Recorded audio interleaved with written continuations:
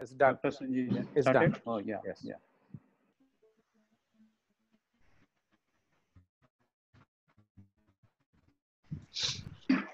So, good evening to you all.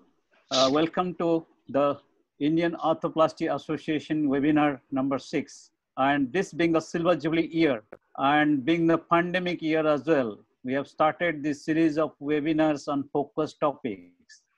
You'll get more about these webinars on our website, www.indianarthroplastyassociation.com. If you have any suggestions, please write in this email ID, indianarthroplasty@gmail.com. I, Dr. S.S. Mohanty, being the president of this association, welcome you all. Now, this webinar is focused on periprosthetic joint infection. Now, it's easy to treat any other surgeon's infected joints, but when it's own patient's infection, then it's a nightmare for you. And for that particular patient who is infected, the result is 100% failure. Hence, we have put it rightly as surgeon's nightmare and patient's plight.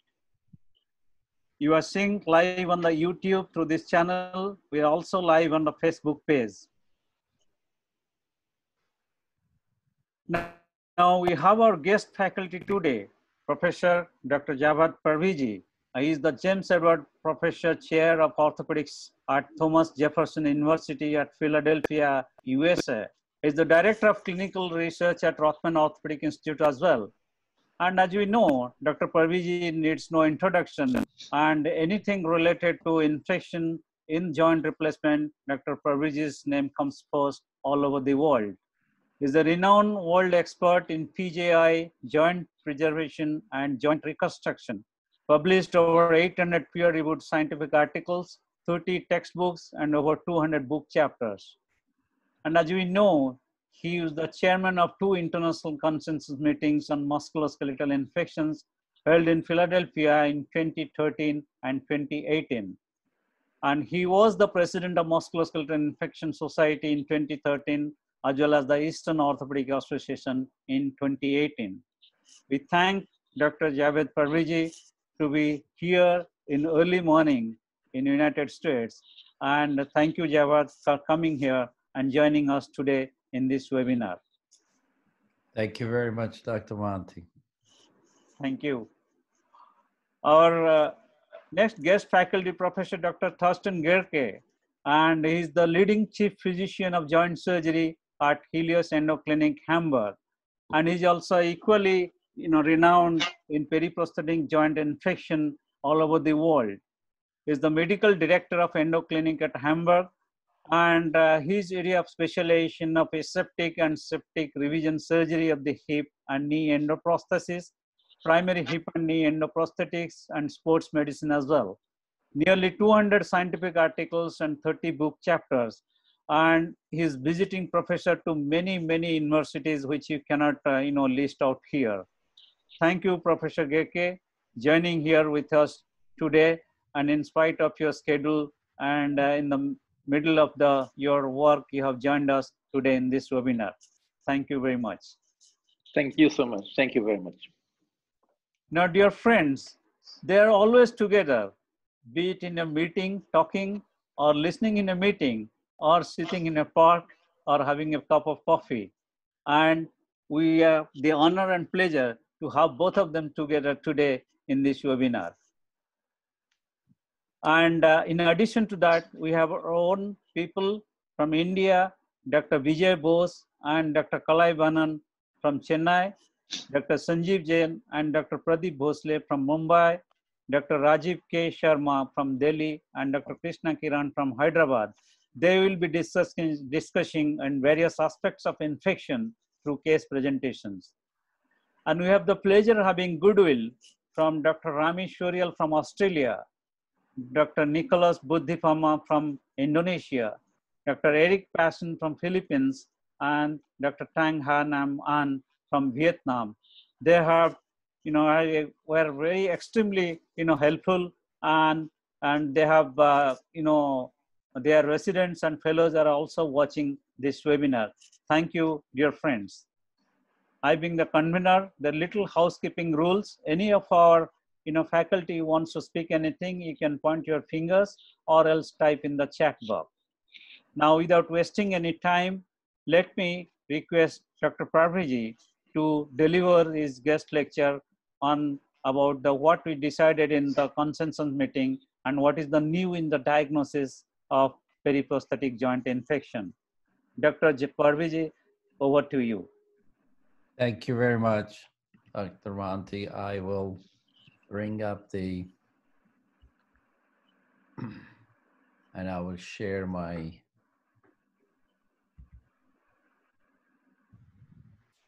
perfect.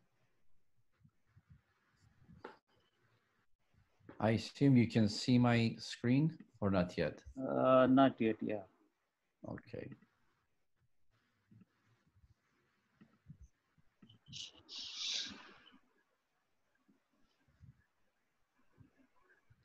And now?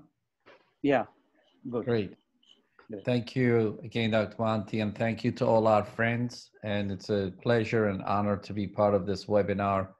I will take 10 to 15 minutes to talk about the 2018 consensus. Many of you are part of this, and Thorsten and I are grateful to all of you for making this a success. The mission of the consensus meeting was to bring together expert doctors and scientists from around the world to determine the state of the art related to orthopedic infections, and then with the intention of improving the musculoskeletal care for our patients, in particular by preventing the infection from happening. You may ask, why would you bother having consensus meeting at the moment? The reason is because, first of all, the literature is not definitive on many issues, as we all know. And much of the things we do today is really based on thin science, if any science at all. And then there is challenges for creating evidence in the field of musculoskeletal infection. To do studies, we require very large sample sizes, which makes them logistically prohibitive, and obviously it would take a very, very long time. The other reason is that not everything we need to do need to be based on randomized prospective studies. Many of the things that we do today is not based on randomized prospective studies. For example, hand washing was an observation that by Dr. Semmelweis. Wearing gloves during surgery was another one of those observations. In fact, discovery of penicillin was in itself an observation. Other reason is there's such a state of ethical issue called equipoise. If you believe something is right, then randomizing your patient to something other than that particular procedure may not be ethically right for you. So if you believe one-stage exchange is the right operation, randomizing them to two-stage exchange perhaps meets the issue of equipoise. That's why Thorsten and I put together this second international consensus meeting in 2018. This time we had more people, more societies represented, almost 900 delegates from almost 100 countries and societies. And the process that we followed in 2018 was exactly the same as 2013. We used the Delphi method. The actual process of consensus had started back in August of 2016, and it took us 2 years to go through all these various steps involved in the Delphi process. This slide highlights all the Delphi process that we had to pass, and it was a long journey before we got to the final document. I won't bore you with the details, but basically we had to go through all the publications related to orthopedic infections. And as you know, this time we also had arthroplasty and other subspecialties in orthopedics covered. And we had to have the document created. Then we had a face-to-face meeting. And even during the meeting, we had to change quite a few things. There were huge debates, quite a lot of things that was going on.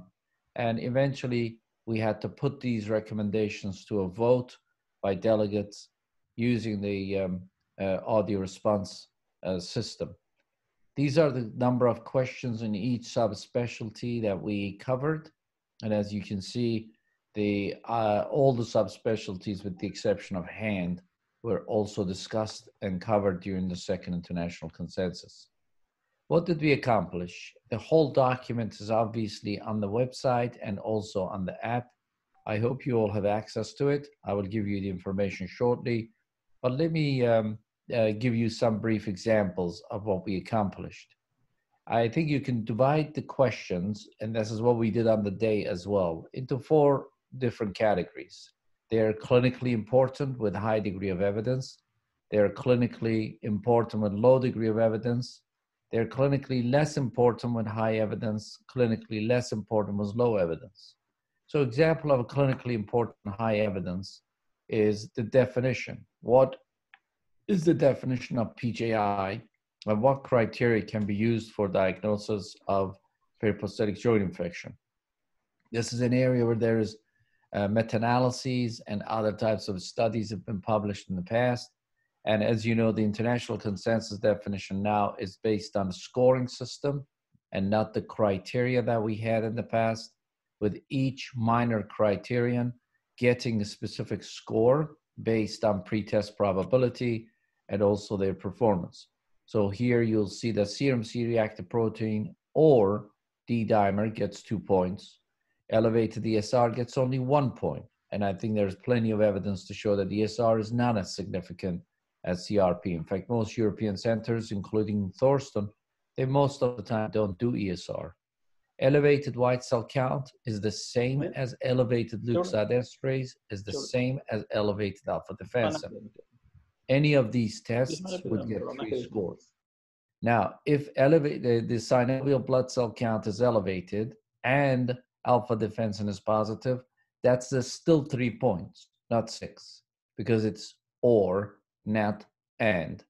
And then the rest of them are here. It was discussed extensively. There was quite a bit of debate. And as you know, most of you were there. It only reached 68% agreement, mostly with the Europeans being worried that this definition may miss a lot of so-called slow-growing organisms, etc. But actually, the fact is that this is much less likely than the MSIS criteria to miss some of those clinically silent infections. And then we, of course, talked about the algorithm. This is the algorithm for diagnosis of infection. So if you look at this algorithm, this is based on the American Academy, and I may take 1 minute just to sort of highlight the important areas. It is based on 3 things. One is serology, 2 is aspiration, and 3 is intraoperative findings. So you would do ESR and CRP, maybe D-dimer, if you're a believer in it, maybe fibrinogen, whatever it is. And then if they're elevated, or if they are normal, and you have a very high index of suspicion for infection, then you would move to the next step. The next step would be aspiration of the joint. Again, the second step in diagnosis of infection is aspiration of the joint, not CT scan, not bone scan, not PET scan. So you would aspirate the joint, you would send it for synovial white blood cell count, you would send it for culture, you would send it for synovial PMM percentage. Some of us may also do leukocytesterase test. Some of us may also send it for alpha defensin. Again, international consensus is not mandating that you perform a biomarker test on the synovial fluid. It's telling you that it would provide additional information if you wish, but in terms of the scoring system, it doesn't make a difference. When the alpha defensin is positive, white cell count is elevated, you only get 3 points. Again, just repeating this important point because I think that was misinterpreted by some of the delegates who were attending the meeting. So if the aspiration is negative, in other words, you cannot get any fluid, you have 2 options. One is to bring the patient back on a different date and try re-aspirating, or you can move onto arthroscopic or open biopsy of the joint to get fluid and/or tissue, your choice. If you don't want to do surgery, then you could potentially consider other types of investigation. Now, if the synovial aspiration is negative, but you have a high index of suspicion for infection, you may not re-aspirate the patient, but do the aspiration during the surgical procedure. So again, serology, aspiration is negative, re-aspirate, or you can take the patient and do an open biopsy. So nowhere in this algorithm do you see the CT scan, PET scan, or more importantly, bone scan anywhere in the top category for diagnosis. And it's a shame because we actually see a lot of people, surgeons around my neighborhood, that will order a 3-phase or leukocyte labeled bone scan, and they haven't aspirated the joint. And that is really not the way to approach this. Now, there is a PGI DX app, which is actually housed inside the ICM Philly app.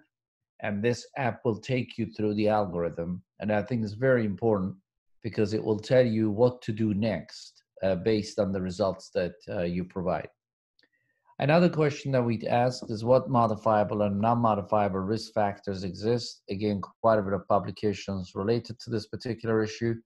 And modifiable risk factors include high BMI, smoking, alcohol consumption, diabetes, malnutrition, and other medical comorbidities.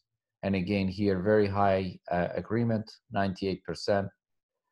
Venous thromboembolism was discussed, and I know I've been to India. We've talked about this a few times, and I'm delighted to see that India is also moving in the right direction by moving away from aggressive anticoagulation and using less aggressive anticoagulation such as aspirin.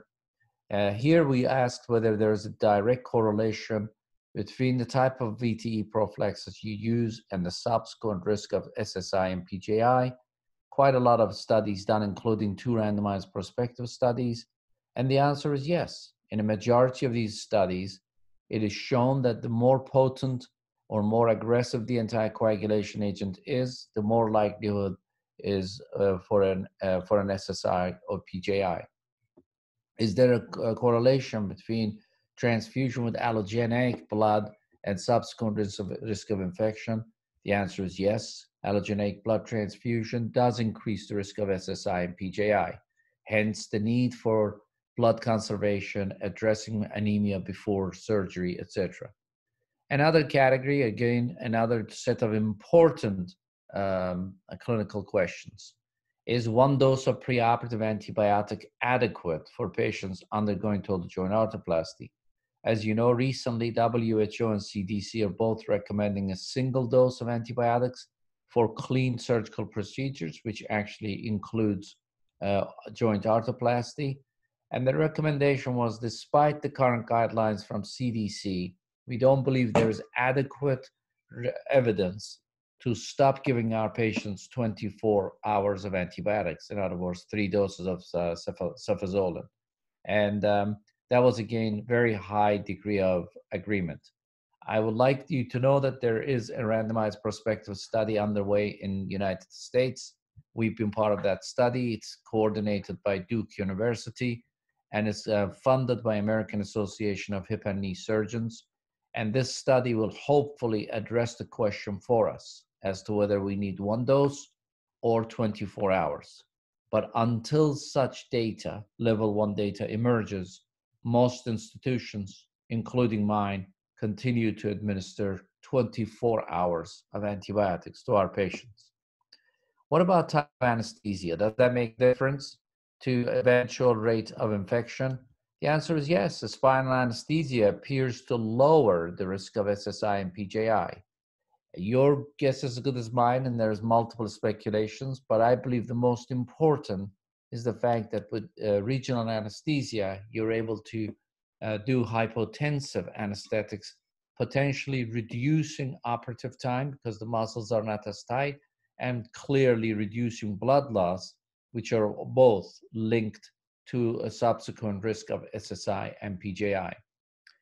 Laminar flow. I know this is a question that all of us keep asking on a daily basis. What type of operating room do we need to be in when we are performing arthroplasty? Is there a link between the use of laminar flow and subsequent infection? Not much studies. There's few from, as you know, registries, including the New Zealand registry, that show the higher incidence of infection in laminar flow rooms, especially for hips. But here, I think the understanding and the recommendation is that although you do not need to have a laminar flow room to do the arthroplasty, you need to have a room that has positive ventilation system and provides as much of clean air as possible. That's basically the recommendation of consensus. How about the use of antibiotic-loaded cement during the primary joint replacements? No proper randomized prospective study. One Canadian study was underpowered that showed no difference. There has been a lot of debate on this particular particular issue. In fact, we had to change the question because the initial question that we put in was not passed. And the bottom line is there is really no high-level evidence to support the use of antibiotic-impregnated cement during primary total joint arthroplasty, but you may want to consider that for high-risk patients. So this was the initial recommendation. There's no conclusive evidence to demonstrate that routine use of antibiotic-impregnated cement in total joint arthroplasty reduces the risk of subsequent SSI and PJI. Recent high-level evidence and registry data has not demonstrated the reduction in SSI PJI. This is talking about the Australian registry. So this was actually discussed. This was the voting. And obviously, this question still remains unanswered with this type of a voting. So we had to go back and change the question and the answer. Is there a role for the use of antibiotic-impregnated cement during total joint primary joint arthroplasty? And this was the recommendation. Antibiotic-impregnated cement may be used during total joint arthroplasty to reduce the risk of infection. The benefits of antibiotic-impregnated cement versus its cost and potential for adverse effects may be justified in high-risk patients. And here we had 93% agreement. There were other questions that are maybe not as clinically important, but nonetheless something that we continuously ask. Should you be changing the drapes during irrigation debridement? I went to see Thorsten Gehrke in the clinic, and I noticed that during their one-stage exchanges, they would take everything out. They would re-scrub new instruments, etc. And that's how I'm doing the one-stage exchanges now. The question was, does that also apply for irrigation and debridement? Once you've done your irrigation debridement, should you be changing the drapes? Again, not many study on this point, and basically consensus says it hasn't been investigated. This issue has not been investigated. It should be done at the discretion of the surgeon, 94% agreement. What about number of individuals in the operating room? Does that influence the risk of subsequent infection? The answer is yes, absolutely. The number of individuals in the operating room during joint arthroplasty is directly correlated with the number of airborne particles in the OR, and hence it can lead to increase in infection, 98% agreement. And finally, maybe clinically less important question with low evidence. Should surgeons and OR personnel wear a mask and a cap in the operating room? I know that, remember this question was asked before the pandemic issue. There's been some studies showing that masks, even the surgical mask, and they don't have to be respirator masks, reduce the number of droplets and hence may be important for transmission of COVID-19. But the question is, should the masks, do the masks reduce the incidence of bacterial infection?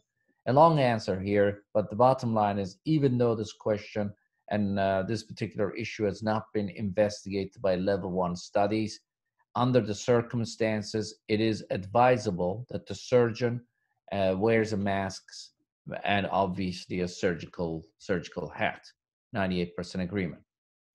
Other questions like, what is the definition of sinus tract? It's interesting, everybody has a different definition of sinus tract. And especially because sinus tract is used as a major criterion for diagnosis of periprosthetic joint infection, we all need to understand what we mean by sinus tract. And I've heard a lot of people refer to this as fistula. Fistula is an abnormal communication between two epithelial surfaces. Sinus tract is a communication between a cavity and an epithelial surface, usually outside in the skin. So basically it means there's a direct track from skin all the way into the joint. If there is not such a communication, then it cannot be by definition called a sinus tract. 97% agreement. The document has been published. The arthroplasty related questions have been published in the Journal of Arthroplasty, thanks to the editor-in-chief, Dr. John Callahan, who facilitated that potential publication.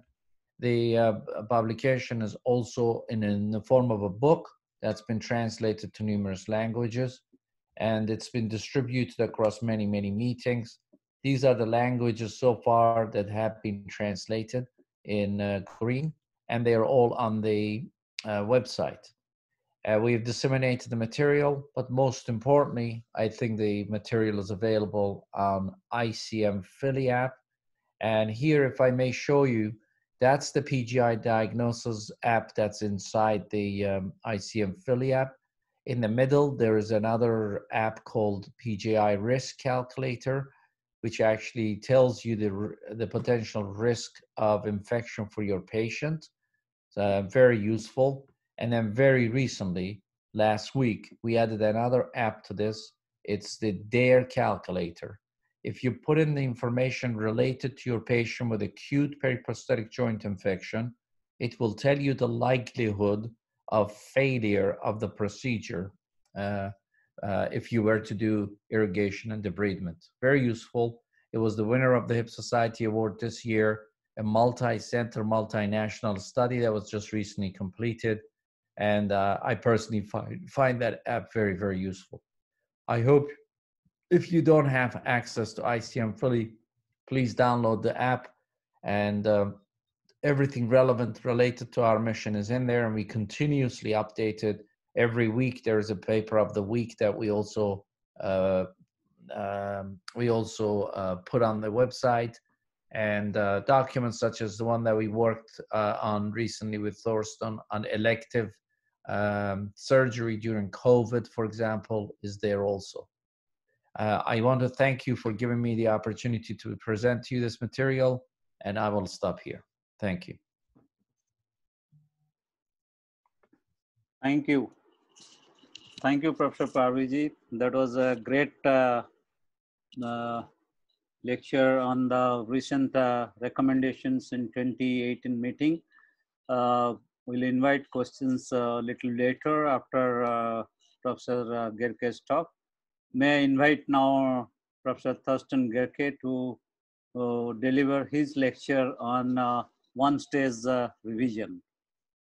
Is it the new gold standard, hopefully?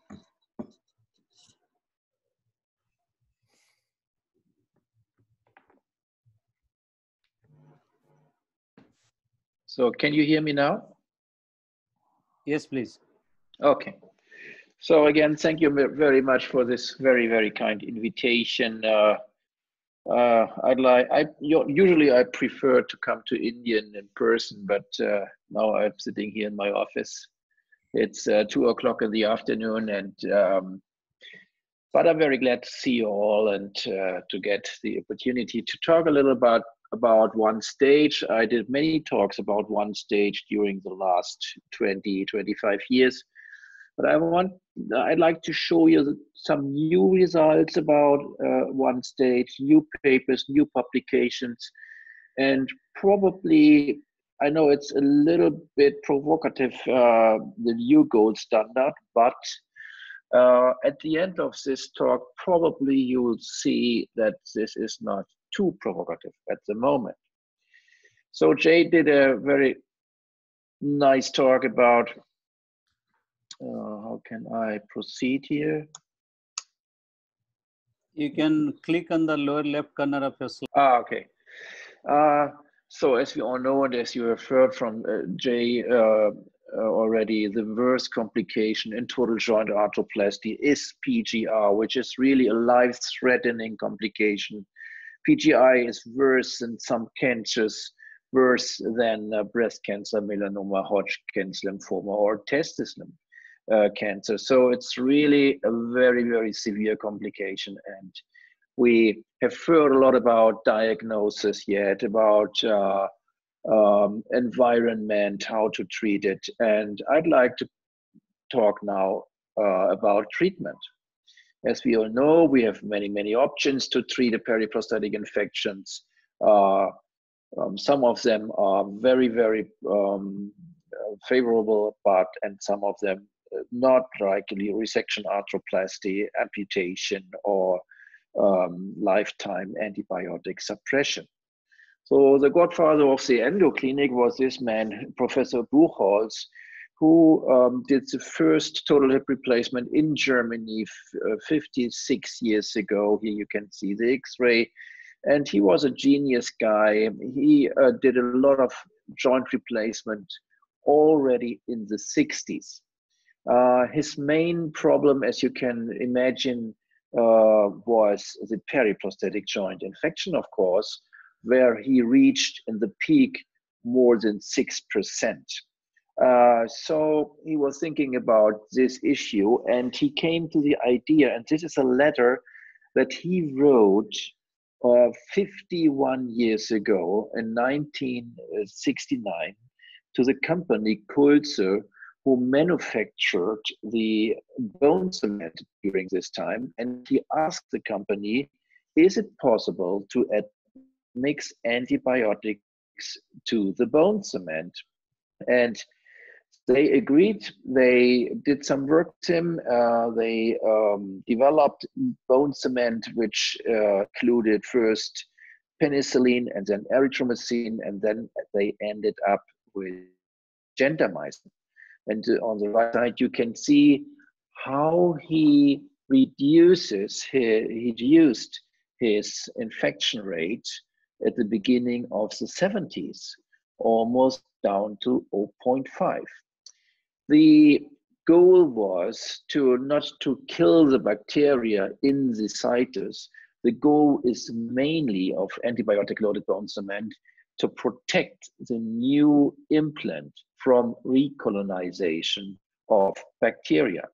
So in the endoclinic, since that time, we developed the concept of the one-stage exchange. Buchholz started with the one-stage exchange 50 years ago. And in the meantime, we do about 84%, 85% of all our infections in the one-stage procedure, and only less than 10% in the two-stage procedure. So our protocol is, if we have a very early infection, an immediate infection, a direct post-op infection, which means it occurs less than 3 weeks after implantation, and where the biofilm is really very, very vulnerable.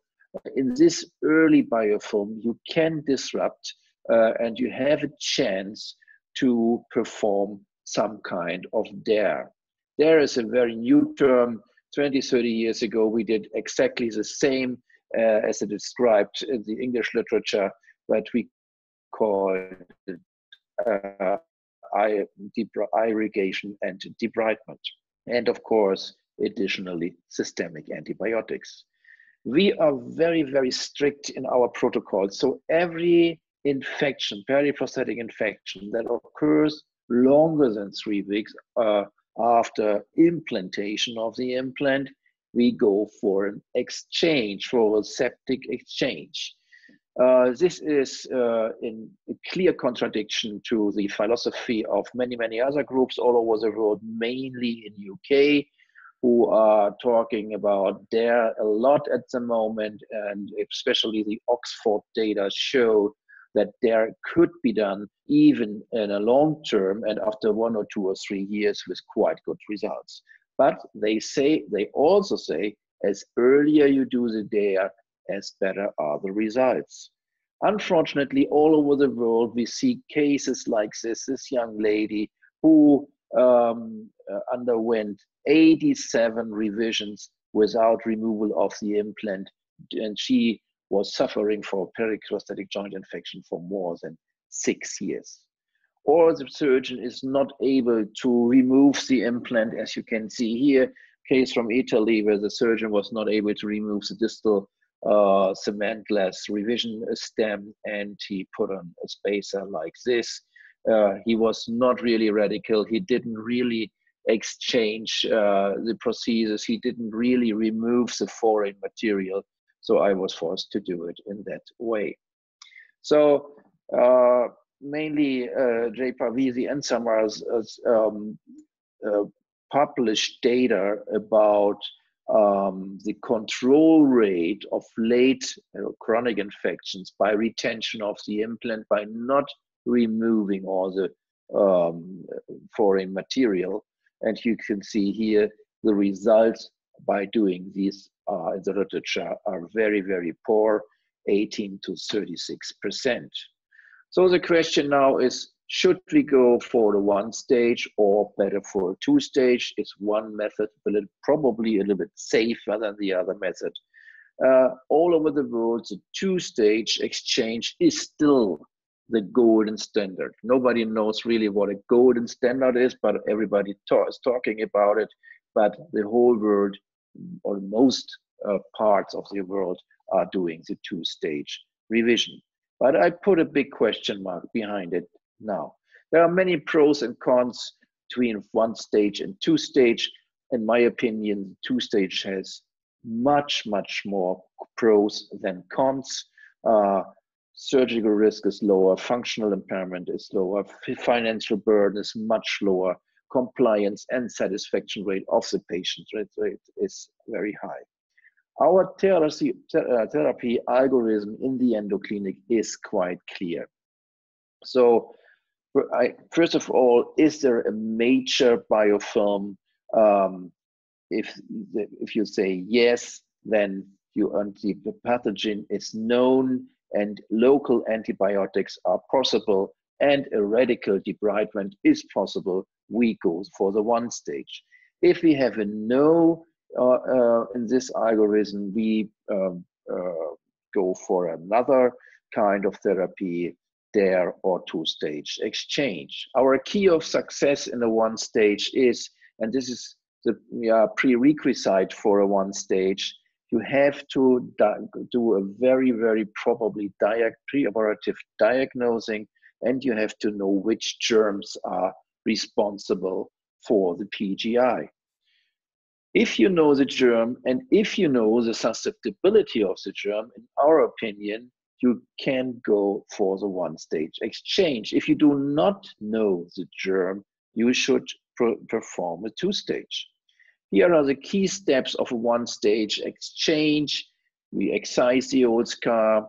We do it in a very well structured manner. The debridement, radical synovectomy, of course, remove all foreign material, perform a radical debridement of the bone, use pulsatile jet lavage, and in our opinion, and this is changing a little bit during the last years, in our opinion, you should use antibiotic-loaded bone cement.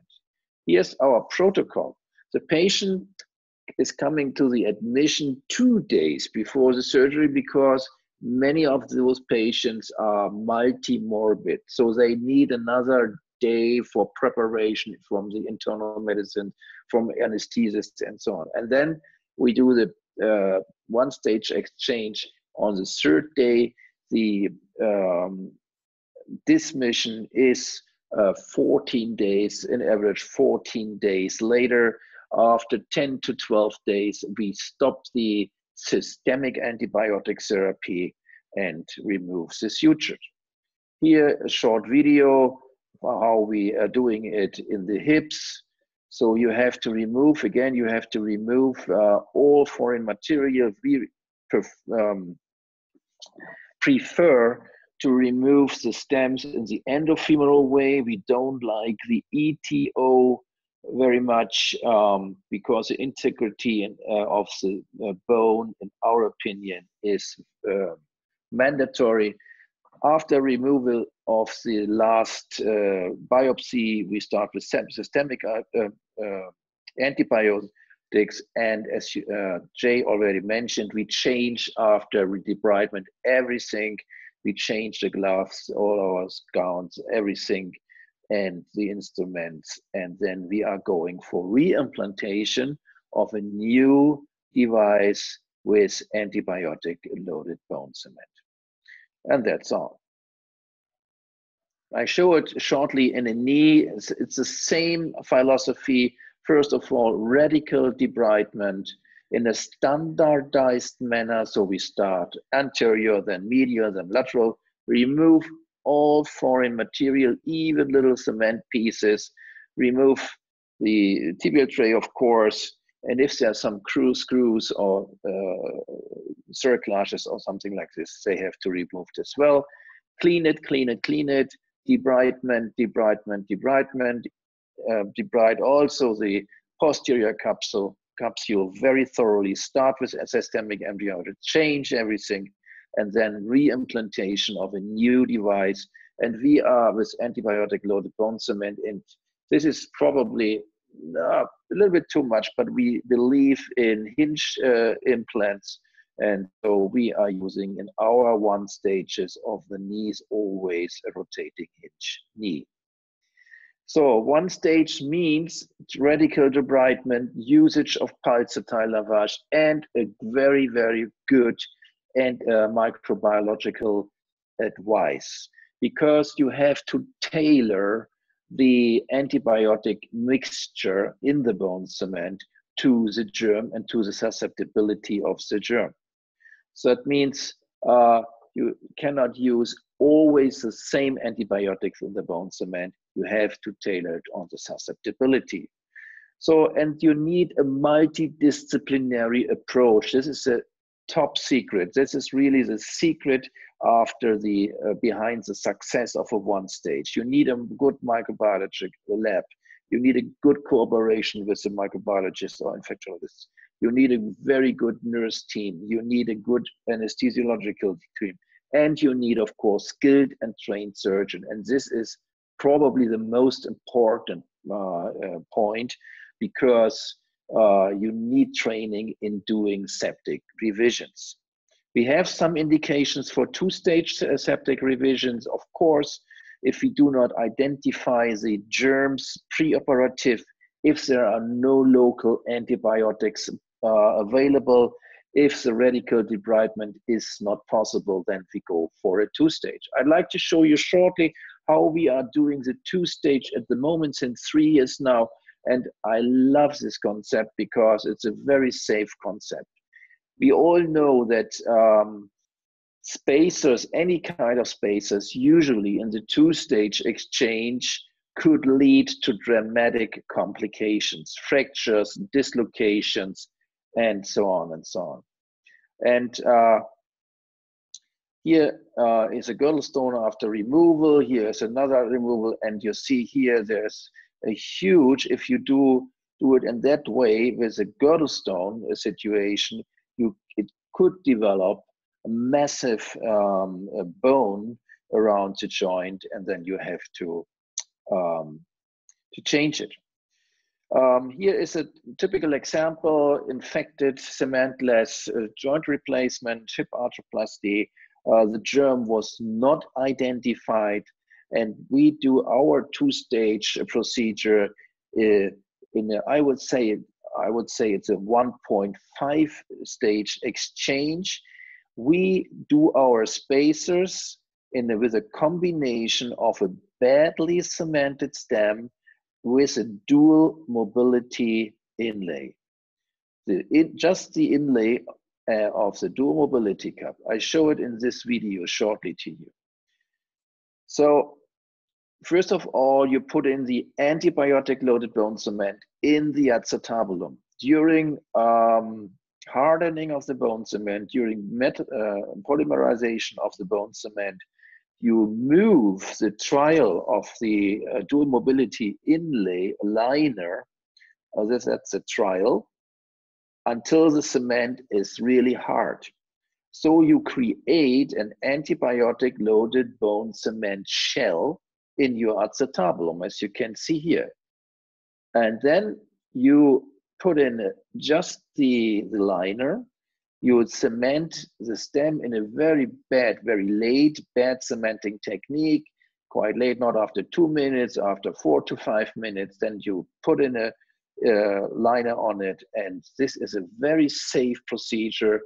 And we did, at the moment, we did 75 of these spacers without any kind of complications. The patient can have full weight bearing from the first day. We haven't seen any dislocations, spacer dislocations, or anything else.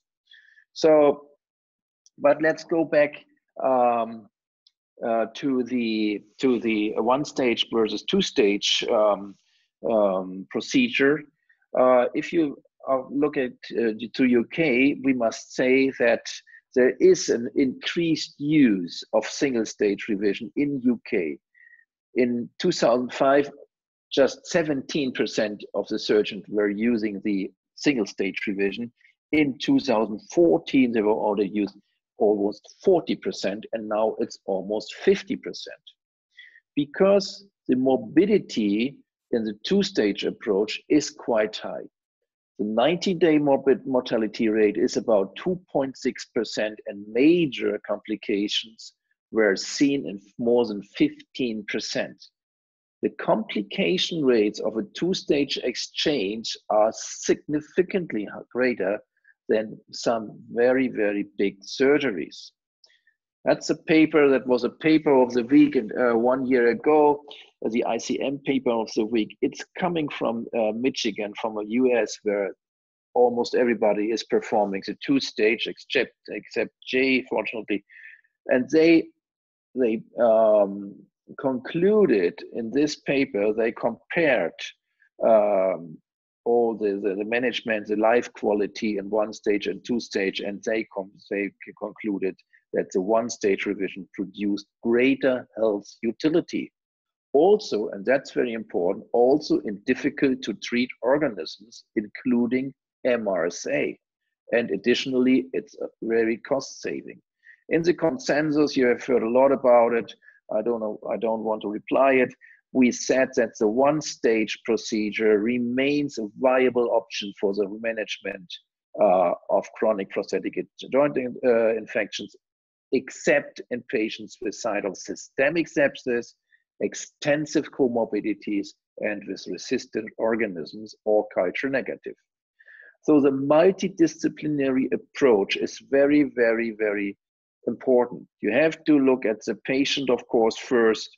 And if you see the patient-related risk factors for periprosthetic joint infection, these are data from UK on 512,000 patients.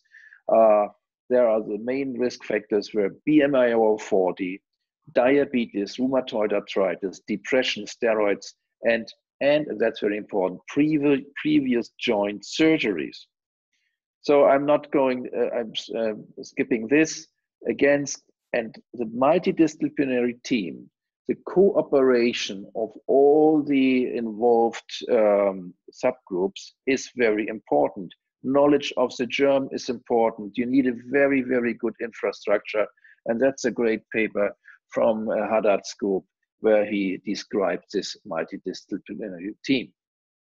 So another point is I mentioned it's skilled and trained surgeons. Of course, the surgeons is very important. The surgeon must be able to perform a radical debridement. What is radical? I mean, really, that's the most difficult part of the surgery, to decide is this tissue infected or not. You have always to find the interface to the healthy issue. Radical means really radical. If it is the whole bone is infected, you have to remove the whole bone. So primary fixation is important, of course. If we are going to the literature now, what are the more recent ones? We published a lot about this, about blood loss. Blood loss was a cooperation with Jay's group in Rossman. blood loss is much, much less in the one-stage group compared to the two-stage group. Of course, then we looked after the in-hospital complications after one-stage and two-stage. And you can see here that the surgical morbidity was almost the same, but the medical morbidity and mortality, it was much, much higher in the two-stage. You see our mortality rate was 2.27%, and for the one-stage only 0.5. Okay, this is a very biased study, but it's interesting.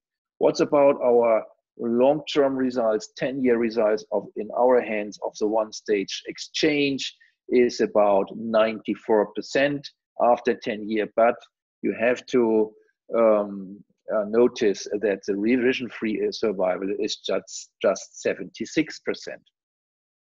So we looked after the predictors of failure of at the two-stage. That's clear. There, Jay's group published medicillin-resistant organisms, culture-negative organisms, and increased reimplantation operative time as the main risk factors for failure. And then we asked ourselves, why do one-stages fail? We published it in JVGS and Clinical Orthopedics, 2 publications. We looked after almost 700 one-stages in TKA. I make a long story short.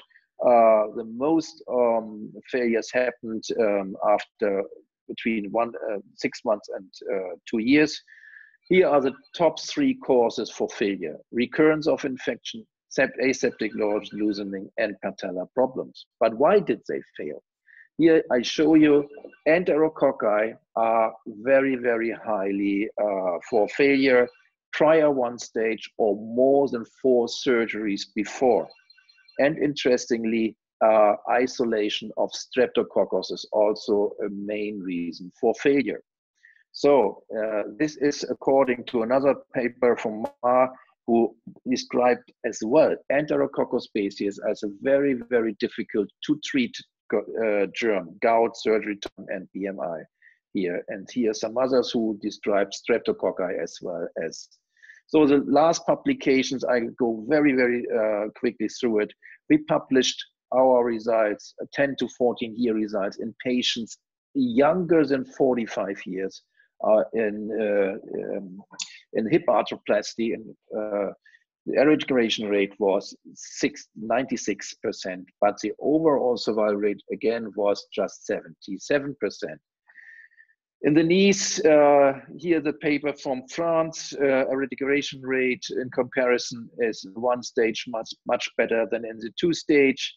This effort group concluded similar results in terms of eradication rates and offering the advantage of a unique surgical procedure, lower morbidity, and reduced costs.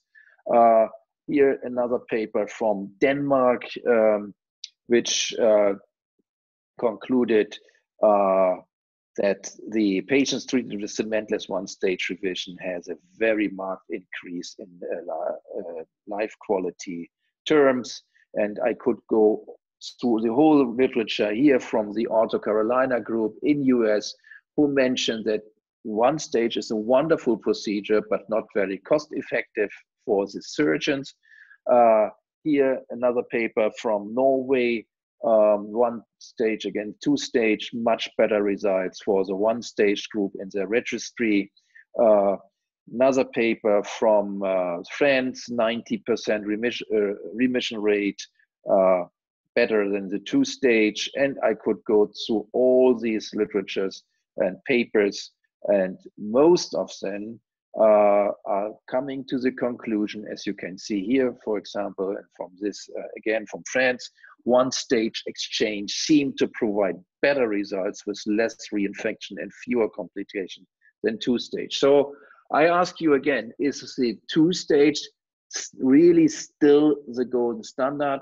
I'm not sure. Thank you very much.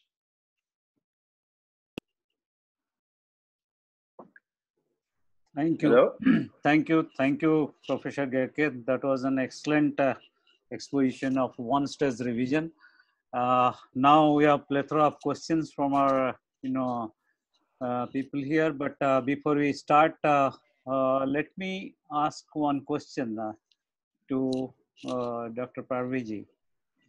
Now, metal on metal hips and reaction metal on metal in a local tissue reaction mimics infection in a joint replacement.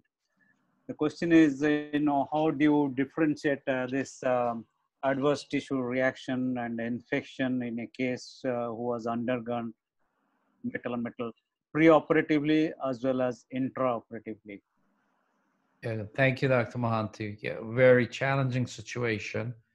Preoperatively, your workup for infection is no different for metal on metal than regular hips, with one or two small exceptions. So you would still do ESR and CRP, and if you have a high index of suspicion, or if ESR and CRP is abnormal, you would aspirate the joint.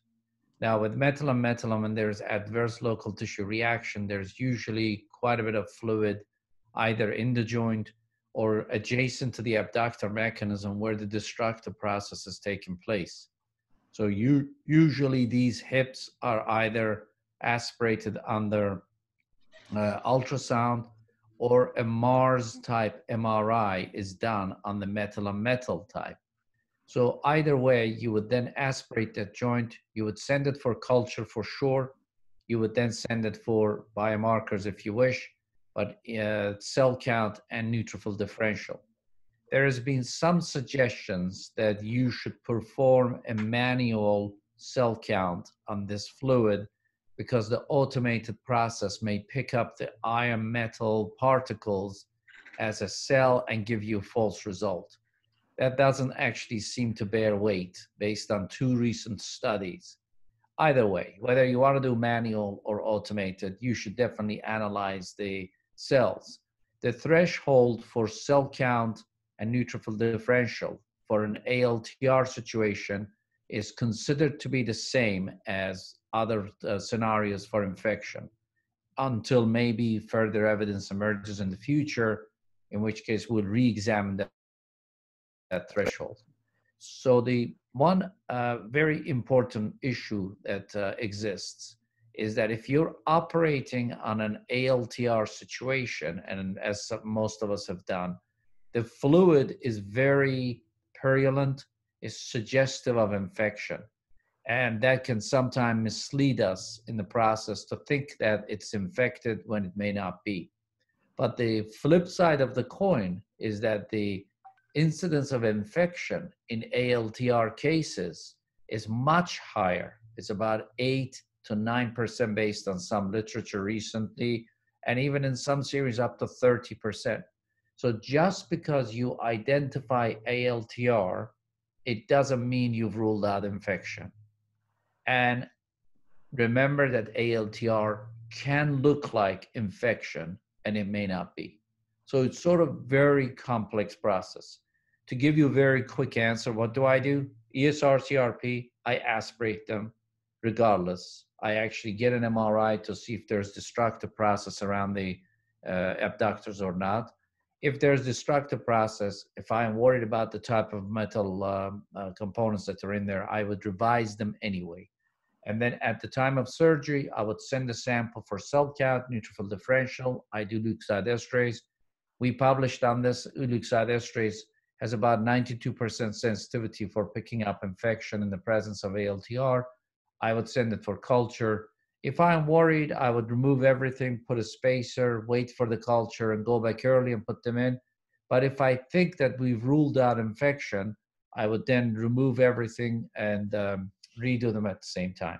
I know this is a long-winded way, but to summarize, you should work up all ALTR cases for infection because the incidence of infection is very high in these patients. Seeing pus during surgery doesn't necessarily mean they are infected because ALTR can lead to a destructive process that makes it look like pus. What about leukocyte esterase and alpha defensin in? Leukocyte esterase, alpha defensin is not proven to have a role in diagnosis of ALTR. That's one exception to the ALTR. I know Thorsten has some experience with the new tests. I don't know if the lateral flow test has been validated for this particular application, but with Cleveland Clinic, we wrote up our results with Luxad esterase for ALTR, and it has 92% sensitivity. So I would do Luxad esterase. Yeah. Can I add something? Yes, please. So I sign everything what Jay already said. Regarding metallosis, alpha-defensine could be very misleading, because if you have some kind of metallosis or metal wear, not even if it is not ALTR, you could have an increased alpha-defensine value. So, for example, today I operated a dislocated acetabular component, which dislocated up to the iliac crest. It was a lot of metallosis. The patient had a alpha-defensine of 3.5. The cutoff is 1.0. So I punctured her last night again because I was not sure. Everything was normal. It was clear fluid, leukocyte esterase was negative, cell count was negative, and PMN was negative. So only the alpha-defensine was higher. So don't be misled by false positive alpha-defensine. It's in some cases not an infection, it's some kind of metal wear. Okay, thank you.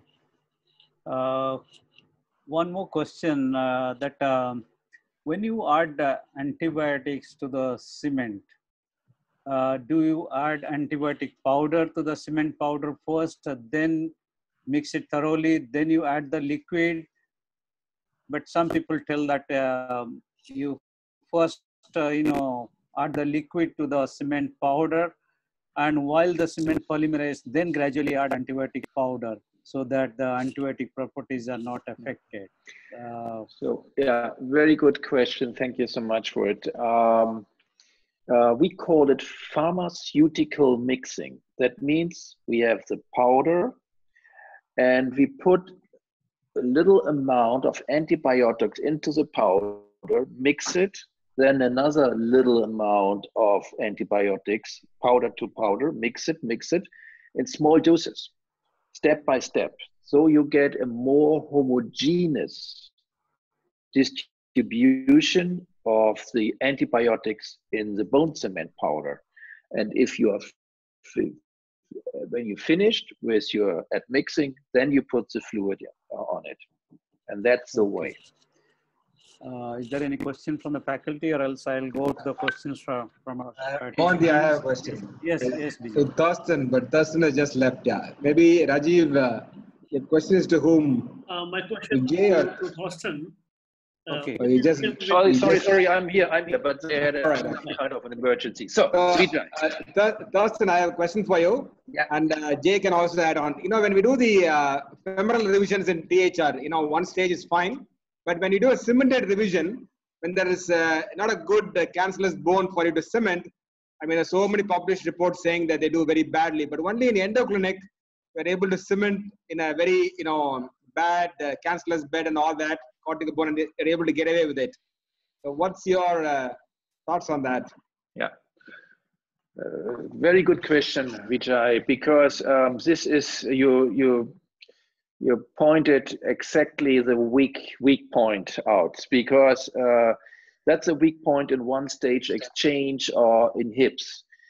As you said, after removal of the former prosthesis, your bone bed, your cancellous bone bed is really poor.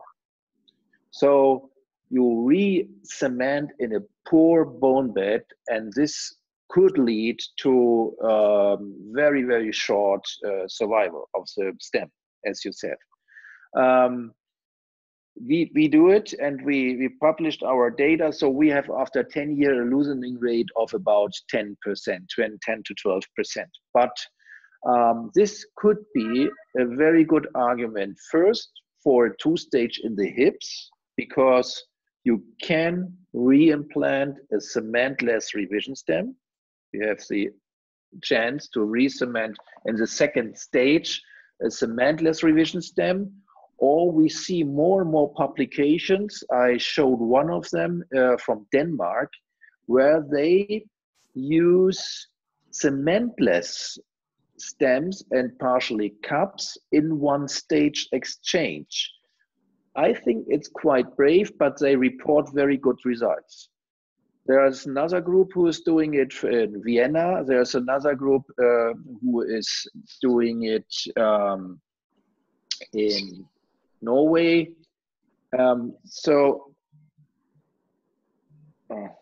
I think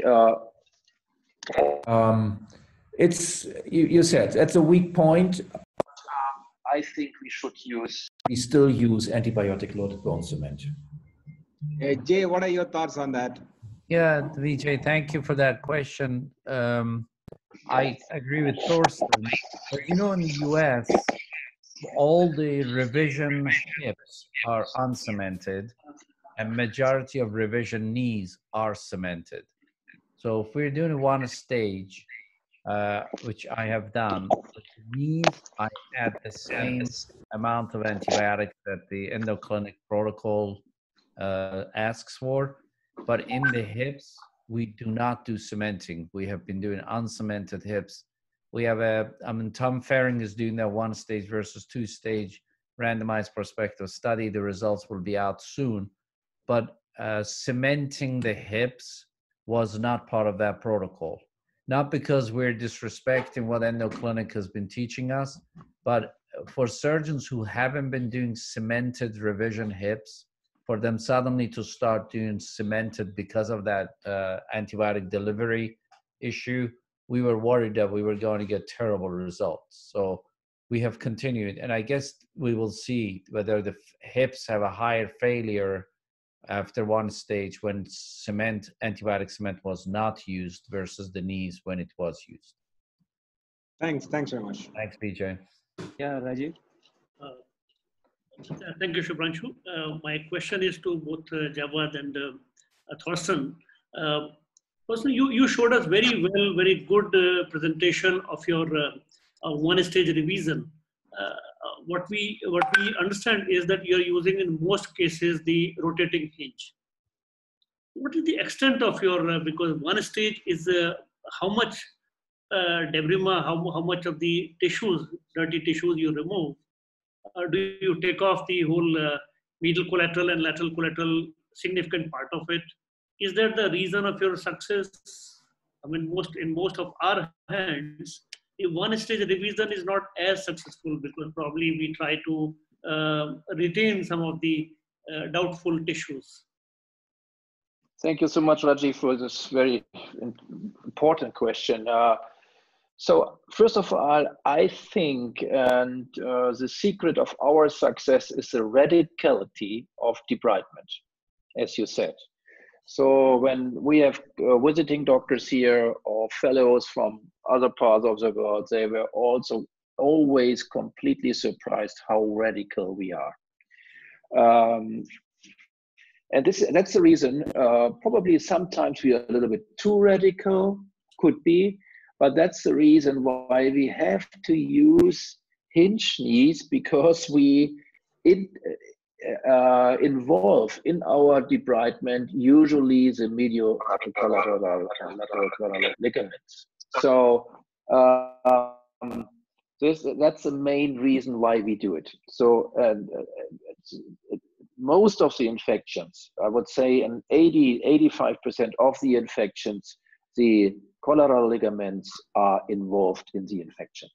Of course, there are amount of, let's say, 10 to 20% where we have a very low-grade infection, where you could use another kind of implant like a PS design or a CCK design, of course. But we have our protocols, and we have, I believe, in standards, to be honest, and that's our standard to use the rotating hinge knee. Okay. Yeah, Abhinav, we have questions from YouTube. Unmute yourself, please. Yes, we've got a question for Dr. Thorsten from YouTube, sir. Dr. Kushmukhi asked, how many one stages do you accept in a patient? And what is your indication for a, suppose you have one stage failure, one stage has a failure, then when do you turn over to a two stage? Good question. Practically, we do usually not more than 2 one stages. So if we have a failure of one stage, many times we repeat it another one stage. But if we have 2 failed one stages, we remove everything and wait to perform a 2 stage. Yeah, Okay. thank you, sir. Before next question, Krishna, yes, your question. You had a question. Unmute yourself, please. Yeah. So my question is to Thorsten. You showed that there is a 9 to 10% failure of your one stage knee revisions. So what happens to them? You have put in a cemented hinge prosthesis. So what is the next stage for them? So how many of them actually end up with a further revision, or what is the option in them? That's almost the same answer. So one failed, if you have quite good bone and soft tissue, after one failed one stage, we do another one stage, usually. If we have a big amount of bone loss, if the soft tissue is weak, we are not going for another one stage, then we go for a 2 stage. And we use always, and this is also part of our philosophy, we use in a 2 stage in knees always static spaces with rods in the rods in the tibia and in the femur. So if one stage is knee failed, remove it, do another one stage if the circumstances are allowing it. If not, due to bone or soft tissue defect, we go for 2 stage. There's one question from YouTube by Dr. Sam Mukhi. The patient is doing well with the spacer, and then she doesn't want a revision. Then how long you want to pull on? That's a very good question. So you have seen our spacers, and you can imagine that some patients are very happy with the spacer. We had, usually our interval is about 2 to 3 months. We have quite long interval between the 1 to 2 stages. We had one patient who, due to cardiac problems, he had the spacer for 1.5 years, and he was absolutely happy. But interestingly, and the most interesting part is, in this kind of spacer, I expected a lot of third body wear because the inlay is moving in the cement shell. So we send it to the lab, we send it to the pathologist, and he couldn't find any wear particles. That was very interesting. So usually we do it just for 2 to 3 months. You can leave the spacer longer, up to 1 year, but I do not recommend to use it as a lifetime kind of arthroplasty. Jay, would you like to add? What about in your practice? Do you how long do you leave these patients with spacer if they're happy about it and moving around, don't have pain or instability? Yeah, great question. I don't have a specific metric for time. It's individualized, but we do have patients who actually had an articulating spacer and who never want to come back and get reimplanted. We have them many years out. But as Thorsten said, you know, you do worry about the bone loss in this situation and possibility of dislocation and dislodgement of the spacers. So I start to get a little nervous if it's been there more than a year. Okay. Can I ask a question? Yes, please. Yeah. What is a post-op protocol of antibiotic 1 stage and 2 stage, or any standard protocol post-op IV antibiotics? I can say it for the 1 stage, our average. So There is no standard post-op protocol. It depends on the patient, it depends on the germ, it depends on the susceptibility of the germ, the wound situation, but average, it's about 14 days systemic antibiotics, and then we switch to orals for another 6 weeks at the moment. 3-4 years ago, we recommended just systemic for 12 days and nothing, but we changed a little bit our mind. So 14 days systemic, 6 weeks orals. In the 2-stage, it's the same, depends on the situation, on the length of the interval, but we are doing 2 stages only in selective cases.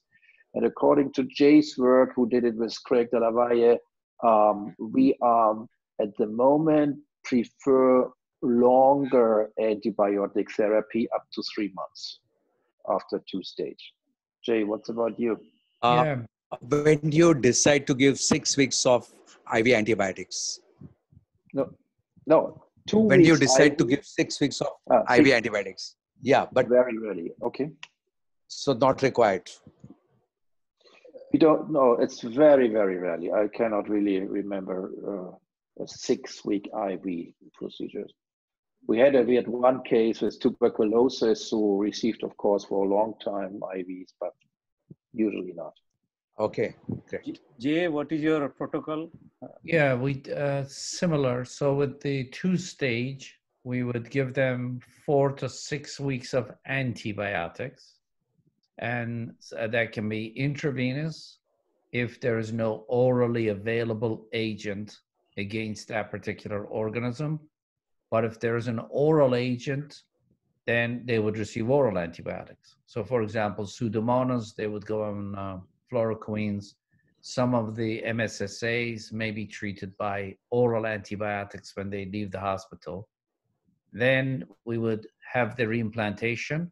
After reimplantation, if the culture is negative, they would receive 3 months of oral suppressive antibiotics based on that study that Thorsten just mentioned.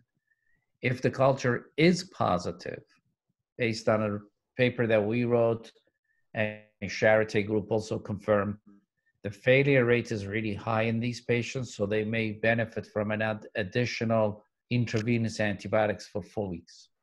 The 1-stage, we're following the endoclinic protocol. They will receive 6 weeks of complete antibiotics, again, intravenous, if there is no oral agent, but oral antibiotics also. And then after the 6 weeks, we stop. We don't give them any further. You know, Mark Scarborough and the group from Oxford just published a very interesting paper that showed there was no difference between oral and intravenous antibiotics in treatment of these patients. Granted, it was a very heterogeneous group of patient population, but it's possible that we've been a little too aggressive with the administration of intravenous antibiotics, and time has come for us to think about at least switching them to oral after a week or so of intravenous antibiotics if an oral bioavailable antibiotic exists. Okay. Dr. Sanjeev Jain? Yeah. So what's your percentage of recurrence or reinfection rate in 1-stage or 2-stage? And do you have any very specific protocol to pick up this early infection, recurrence? Jay, would you like to take that? Sure. After 2-stage, all comers within the first 5 years is about 24 to 25% failure. And that's a great question, Dr. Jain. We'll come back to defining what we mean by failure, but let's just go through the numbers. So 25% failure within 5 years. 1-stage, I don't know, because we've only been doing them for a year and a half or so now. I think I have done about 21 cases. One has failed. The others haven't. So I don't know the right number for the 1-stage. I think I'll let Thorsten answer that question. In terms of what we define as failure, though, you saw the new paper by Yale Fillingham, the MSIS criteria for definition of failure. A lot of people think that retaining an implant is success. But if you look at those patients really critically, some of them are on chronic suppressive antibiotic treatment because there's still an infection. And some of them have loose components, but they don't want to undergo another operation. Some of them has severe functional limitation and pain. So, you know, depending on where you draw the line in terms of defining success, I think that number gets to be higher and higher if you take into account radiographic loosening, take into account the functional outcome, and more importantly, if you take into account the mortality.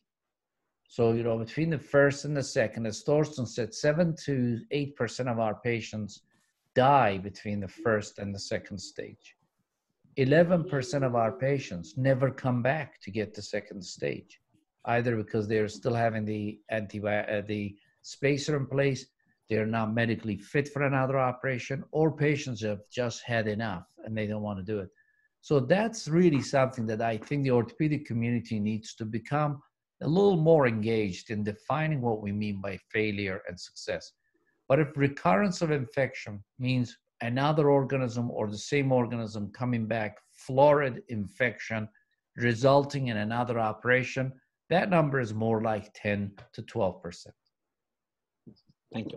Okay, in continuation to that, there's a question from Dr. Suryanarayan that suppose one of the implant is well fixed in presence of infection. Do you tend to take out both of them or try to retain that? What is your take on that? Thorsten, would you like to take that? Yeah, that's a very, that's a question which is really under discussion at the moment. And I have always my fights about it, especially with the UK groups from London and some other group cities there. So our absolutely clear opinion is you have to remove everything, even very, very, very well fixed implants. And if you are not able to remove them, you have to send them to a center who is able to remove it. Because we do think in the concept of biofilm, we do think in the concept of colonization of foreign material, and nobody can tell me that, or I can really be sure that there are no bacteria going in the interface between the well-fixed prosthesis and the bone. So I know that many surgeons don't like this philosophy because of the inability to remove some kind of fixed implants. But I don't see any reason to leave a well-fixed implant if in case of periprosthetic joint infections. We remove everything. Yeah, Dr. Asitsa. Yeah, my question is, we do more and more joint replacements and we will get infections. As our number of primary joint replacement increases, the infections are going to go up. Do you think that this work of revision surgery, every arthroplasty surgeon should get on with it, or it should be left with a particular center where more and more experience is gathered, more and more patients are referred there, so the outcome from that particular center would be very good? From both of you, please. In my opinion, we need centers. With every country needs a center, because I mentioned during my talk, you need skilled and trained surgeons. So, and you have these kind of surgeons regarding septic revisions only in centers who are doing 200, 300, I don't know, 500 likely. So, and I don't understand why they do not realize it. So in Spain, they did it. In Spain, they have 4 centers, and every infected patient has to be sent to one of the centers. In UK, they have the same, 5 centers in all UK. Why not in every country? I'm fighting for it here in Germany. We need just 3 or 4 in Germany. We have 80 million. It's not comparable with India, of course. 80 million people, 4 centers would be enough, one in the north, one in the south, west, and east. And in India, the same. I mean, you have all the big cities around India, And why not establish a center in Delhi, a center in Mumbai, a center in Hyderabad, in, I don't know, Bangalore, Pune, I don't know. So, because only if you establish centers, you will get satisfying results. Okay, Jay, your comments on this, please? Yes, I agree with that comment completely with Thorsten. You know, I'm not sure if I can add much more to what he's just said. And unfortunately, I apologize very much, but I have a very firm commitment that I have to get off in next 10 seconds to get on another call. I apologize. There's some emergency that I have to leave. Okay. Is that okay? Is that okay, Dr. Mohanty? No, yeah, that's fine. That's fine. Thanks a lot, Jay. Thanks so much, Jay, for joining. Yeah, answering all the questions, and I extend my heartfelt gratitude to you for being here with us and giving your excellent lecture and answering all the questions. Thank you very much. Thank you. Great seeing you all, my friends. We'll see Thank you you. very Thanks, thanks so much. Thank you. Bye-bye. Bye. Now, Thorsten, can you tell us, yeah, I know that there should be dedicated centers where there will be infectious disease specialists as well as a microbiologist. You should have a good lab for culture as well, for extended culture, for fungal culture, anaerobes, everything. You know, that's why I agree with you. There should be dedicated centers for treating infection. Otherwise, it gets neglected.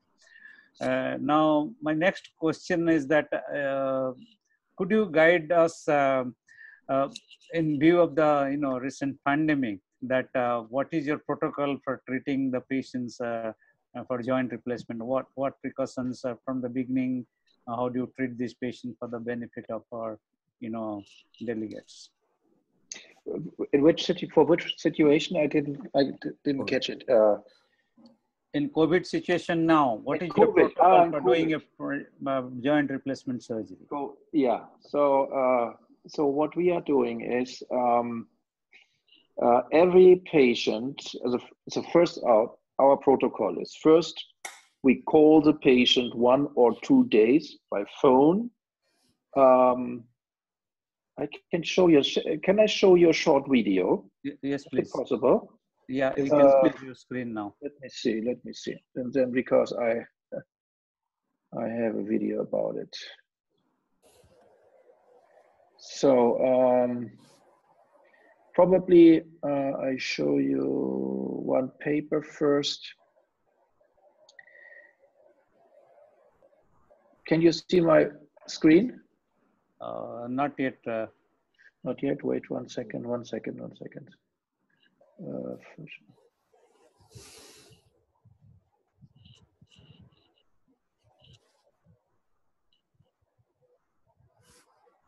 No. Yeah. No? Yeah. That's so, good. This is presentation that I prepared for some other webinars. So I cannot find my mouse anymore.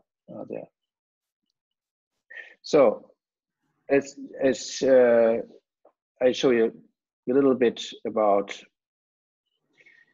the situation, as you can see, in 2019 was like this, and every big places all over the world were crowded. The life was normal, and then Corona came, and I cannot really. Lower left-hand corner, your arrows. I cannot find my mouse, to be honest. I don't know why. Let me see.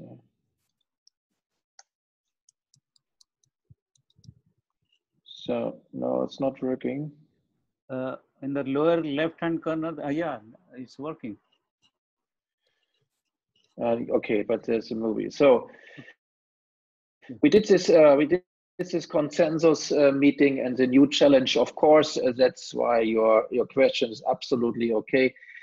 We did, the new challenge is the new corona, which spread all over the world from China, as we know. Yesterday, or today, May 29, we have about 360,000 confirmed deaths. So, and week by week, there's a big change of confirmed deaths. For example, here it seems that India is okay. It's about minus 10% every new week. Russia is on a very high, and as I said, told you before, this was the situation in 2019. That's the situation now, where we have empty places all over the world. And I would like to show you this video, but I cannot really find my mouse. I wanted to show you a video. No, but I show you our algorithm. Or if you have the video separately, you can run it. Yeah, I don't know why it doesn't work here in this. So, and this is a paper I liked. So we did, Jay and Bill Walters from Sydney and I here in Hamburg, we did an ICM about resuming elective surgery in the COVID-19 area. So Jay told you already that the ICM consensus for periprosthetic joint infection lasted 2 years. And this paper we did in 1 week, to be honest. So we defined and described the consensus questions. We put up our work groups in Philadelphia, in Sydney, and here in Hamburg. We came to a conclusion, we came to recommendations, we sent the recommendations to 19 experts all over the world and to judge about it, and then they sent it back after 36 hours. We just gave them 36 hours to evaluate them, and then we submitted it to the GVGS, and after 8 days it was published. Here you see the paper, and I like to encourage everybody of you, also everybody on YouTube, to read this paper, because all the unanswered questions are in there according to the available literature. The whole document is published in Ortho Evidence, very good paper. And this is a typical example of the questions. The question one was, for example, when will the SARS-CoV-2 pandemic end? And our recommendation, of course, is nobody knows. It will end if we reach herd immunity, if we develop an effective vaccine, if the pathogen mutates, or we get an effective treatment. Another one, it's more about pre-admission, what additional steps should be taken during the pre-admission process.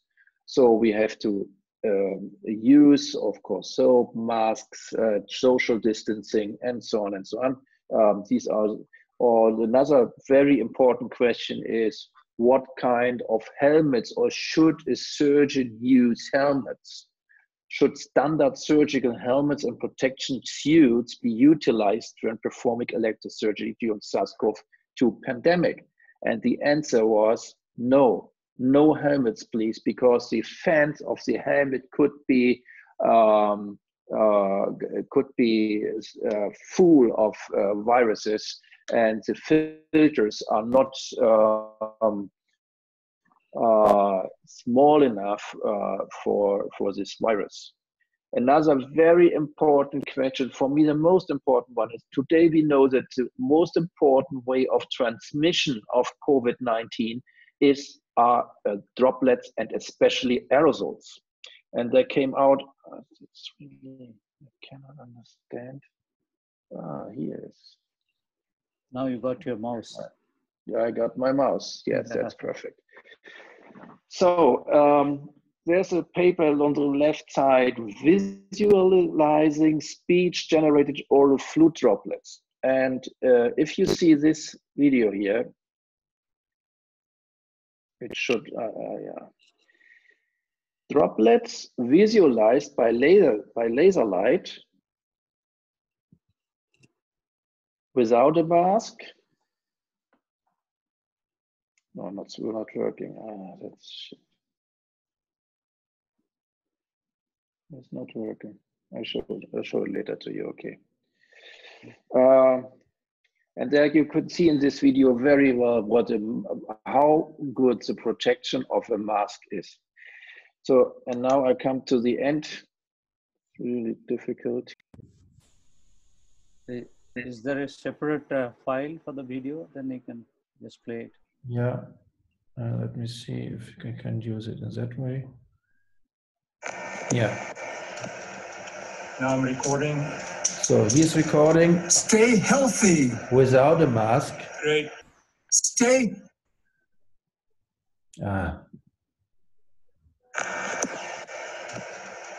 Now I'm recording.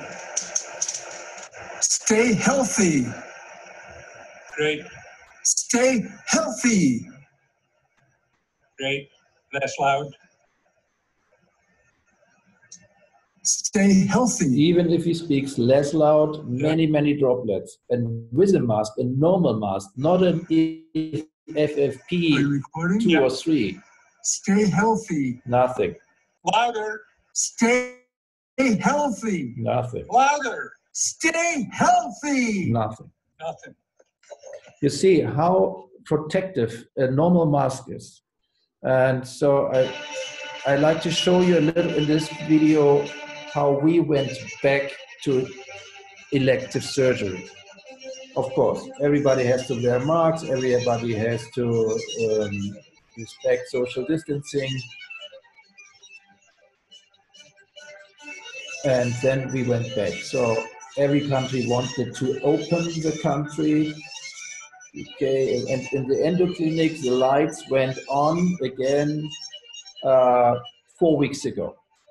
So what we are doing, we call our patients 2 days before admission and go together by phone with him through a questionnaire where we're asking after symptoms, where we're asking after hospital stay during the last 2 weeks and so on.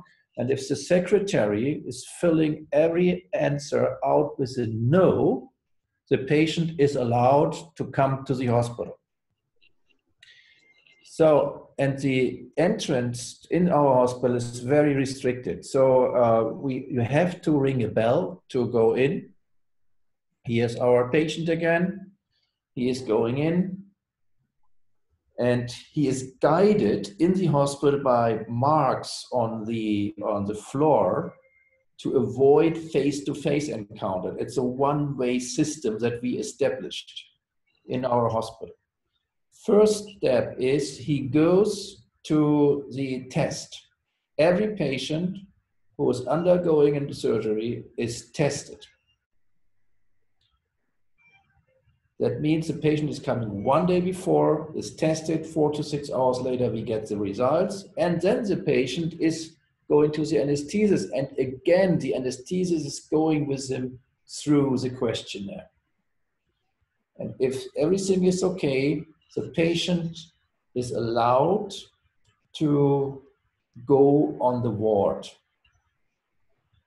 Follow the lines.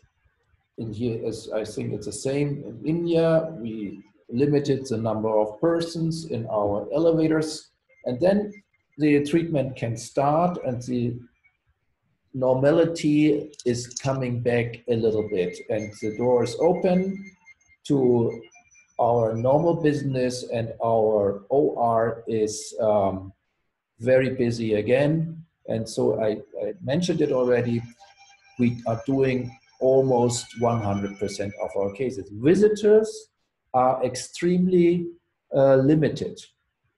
And usually no visitors are allowed because they are not tested. Every visitor in special situation must get in permission by the director, that means by me. Here's the algorithm. Again, pre-sent information on intra-hospital corona protection, pre-inpatient telephone screening. If screening is negative, admission is possible. Then he Here are all the precautions that we have in our hospital. We have a green zone, a yellow zone, a red zone. Usually everybody who is in the green zone is going for the operation. I mentioned it, fortunately, during the last 800 cases, we had no COVID-19 positive patient. It's a very, very fragile structure.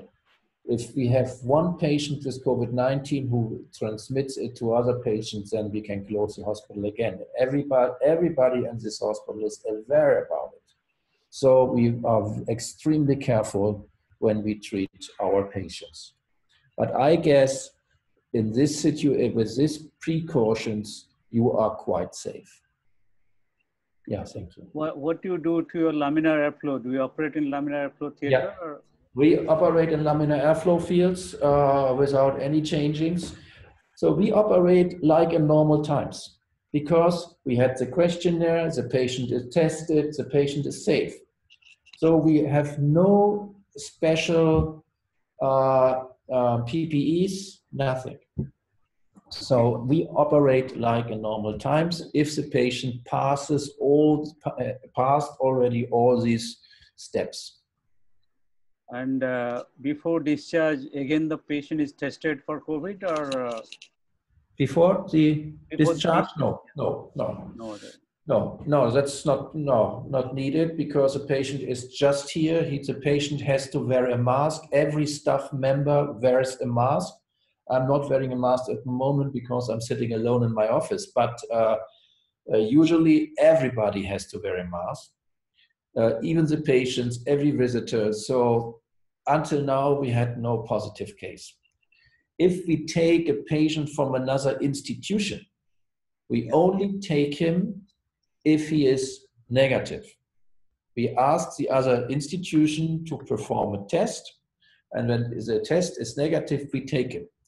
If we have an emergency case like a sepsis or a severe fracture, we take him in our red zone here in the hospital, where he is completely isolated from every other patient until he is negative tested again. Okay. Yeah, Asit, the last question, then we can move on to our cases. Please unmute yourself. Thorsten, you said you don't use the helmet. So how do you perform this? You know, you're just wearing mask or what protection, what you have? Normal mask, what I'm normally using, a normal surgical mask and gloves. Eye protecting glasses was one with who are completely protecting my whole face. That's all. Okay. Some of my patients use shields, but no helmets. Okay. So thank you, Thorsten, for that extensive, exposition of about infection in joint replacement, single stage, double stage, Thank you. At last to end with COVID-19. Now we'll move on to our cases. Can I say, because I'm very sorry, I have also some other commitments. No problem. I have to leave, unfortunately. I'm very sorry because they knocked all on my door here already. No problem. On behalf of Indian Arthroplasty Association, it's a pleasure and honor to have you with us. And thank you very much for devoting the time in spite of your busy schedule. Thank you. Hope to see you again soon in India. Thanks very much, Thorsten. Thank you. Pleasure. Thanks. Bye-bye. Bye-bye to all of you. Thank you. Bye. Bye. Thank you. We start our presentations. May I request BJ to share your screen and go ahead with the first presentation.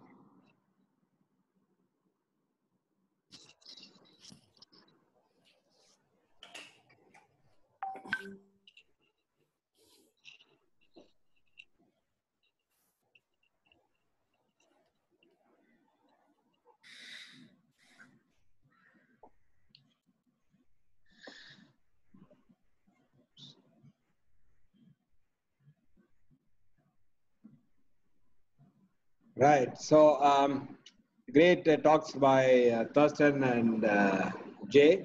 So we go on to our discussion. So this is, okay.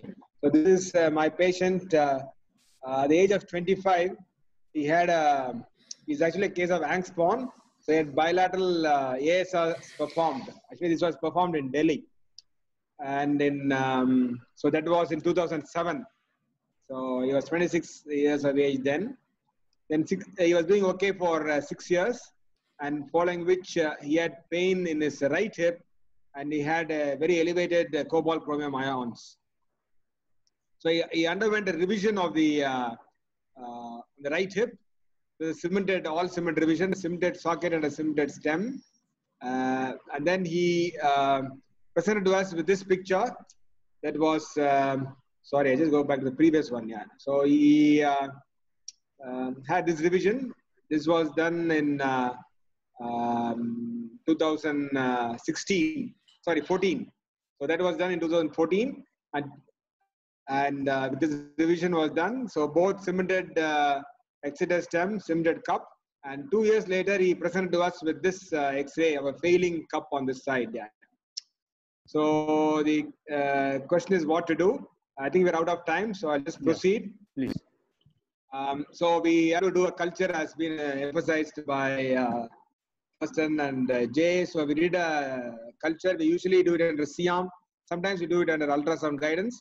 And his lab parameters were ESR 24, CRP 8, total count, and neutrophils were 58.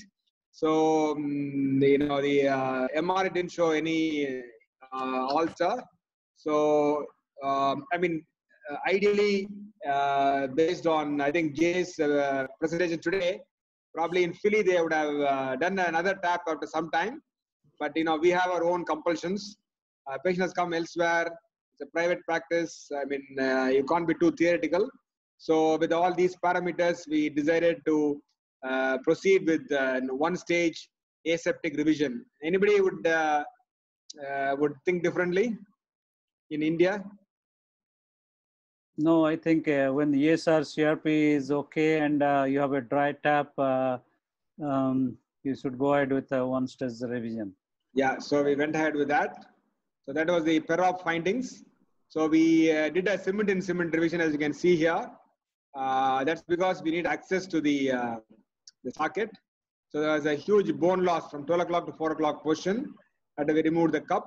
I did a very good cementation, so we were able to do a good, and there was no pus, or there was no alter, there was no metal reaction, so everything looked very this thing.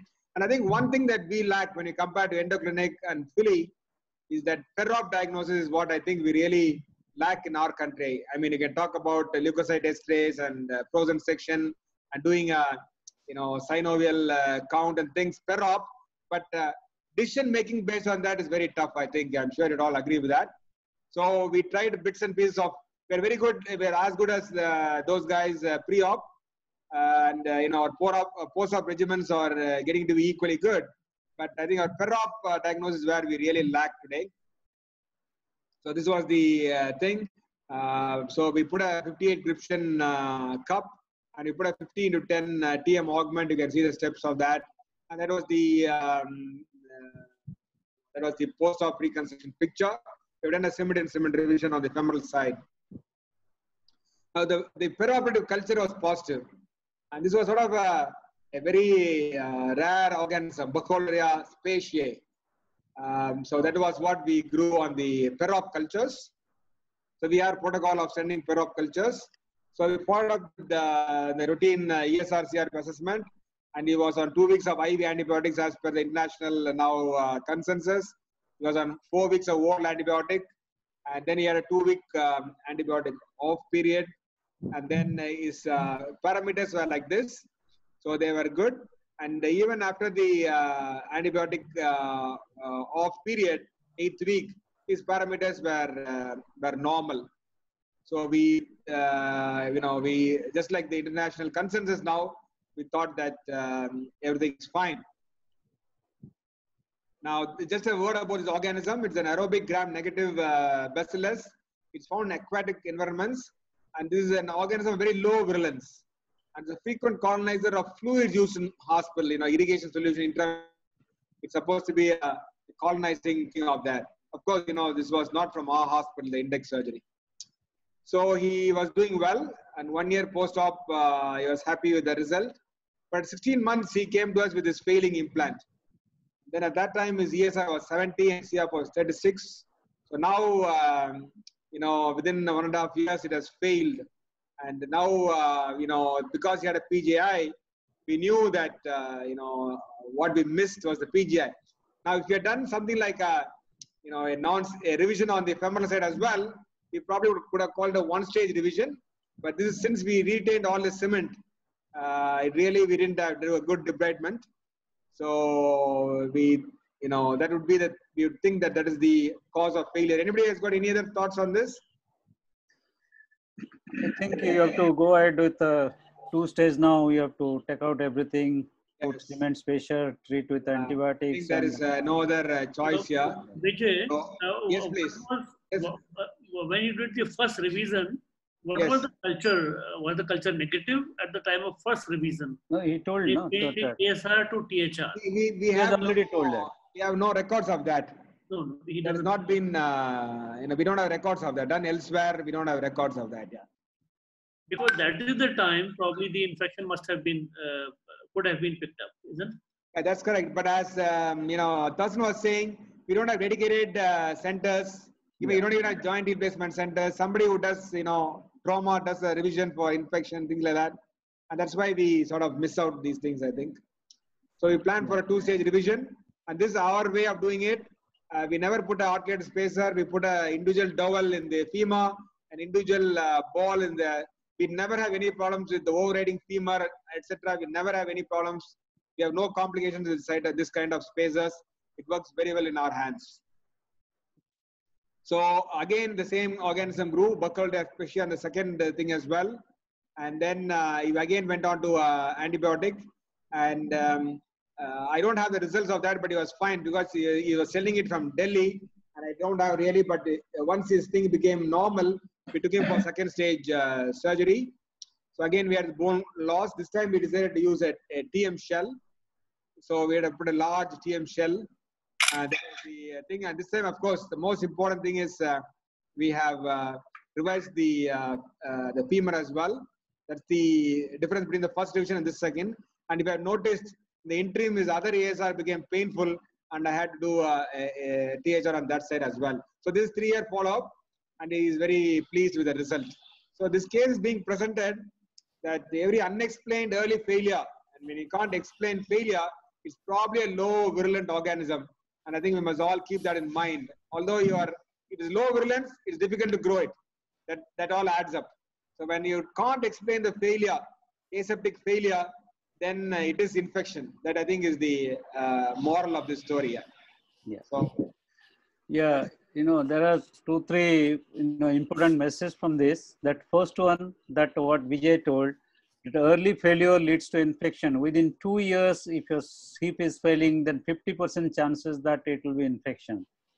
Number 2, even if the ESR and CRP is normal, that you cannot exclude infection because of these low virulent organisms like Burkholderia. Also in some other organisms that are low growing organism, the ESR CRP will be normal. So you go ahead with the single stage revision, but during every revision, one should remember that to take the cultures of the tissue samples, membranes from around the femoral side, from the acetabular side, the joint fluid, minimum 5 to 6 samples should be taken. And post-operatively, number 3, if it has come out to be infection, that is a type 1 infection. That means, you have done a infection is supposedly for aseptic revision. So in those cases, the antibiotic has to be continued for about, say, 6 to 8 weeks, as Vijay did. Any questions on this? Vijay, my question to you is, what is your experience? The most of the culture positive you find from the implant wash, or you find from the other these tissue samples? No, tissue samples we have. So in my experience, the implant wash has been the most important. I'm not sure about that. The consensus statement says, you have minimum 5 samples, deep samples. You have to take tissue, and inoculating into the blood culture bottles when you have an fluid there. all those concern statement guidelines we follow. Our yield rate is quite high, I must say. Yield rate is quite high when we follow these protocols. Subranshu, let me ask you, what would you have done differently in this case? No, I would have done the same way, that since ESR CRP normal, aspiration was negative. So I would have gone ahead with the single stage revision. But intraoperatively, many times I send frozen section. I tell the patho people beforehand, and I take from the most inflamed site, I take the tissues and send it. And if I find that there are more than 10 polymorphonuclear cells per hyper field, then I would have put a spacer and come out during that time. But if it is 5 to 10 or less than 5, it is doubtful. I would have gone ahead with a single stage revision like you did and sent the samples, 5-6 samples for culture post-operatively. Vijay, can I ask you something? Yes. See, this particular organism that is there is very rare. So do you speak to your microbiologist, or for that case, even Mohanty, who does a lot of infection work, do you speak to your microbiologist that to culture them differently, or this is through routine culture that you got this organism? No, we talk to the microbiologists all the time, and immediately they will call us and tell us, that this is what they are finding provisionally, and you got to be in constant touch with the microbiologist. That's one of the secrets of how we can do well. We have a WhatsApp group, and we are in constant, the ID guy as well, and so it's like everybody's on the game. That's why that's how you'll pick up all this. Yeah. Yes. Just to add to that, sir. So do you go for an extended spectrum for all your specimens? Yes. Absolutely. Okay. Yeah. We have.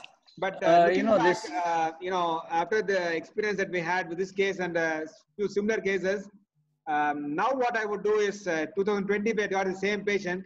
I would do a full one-stage revision.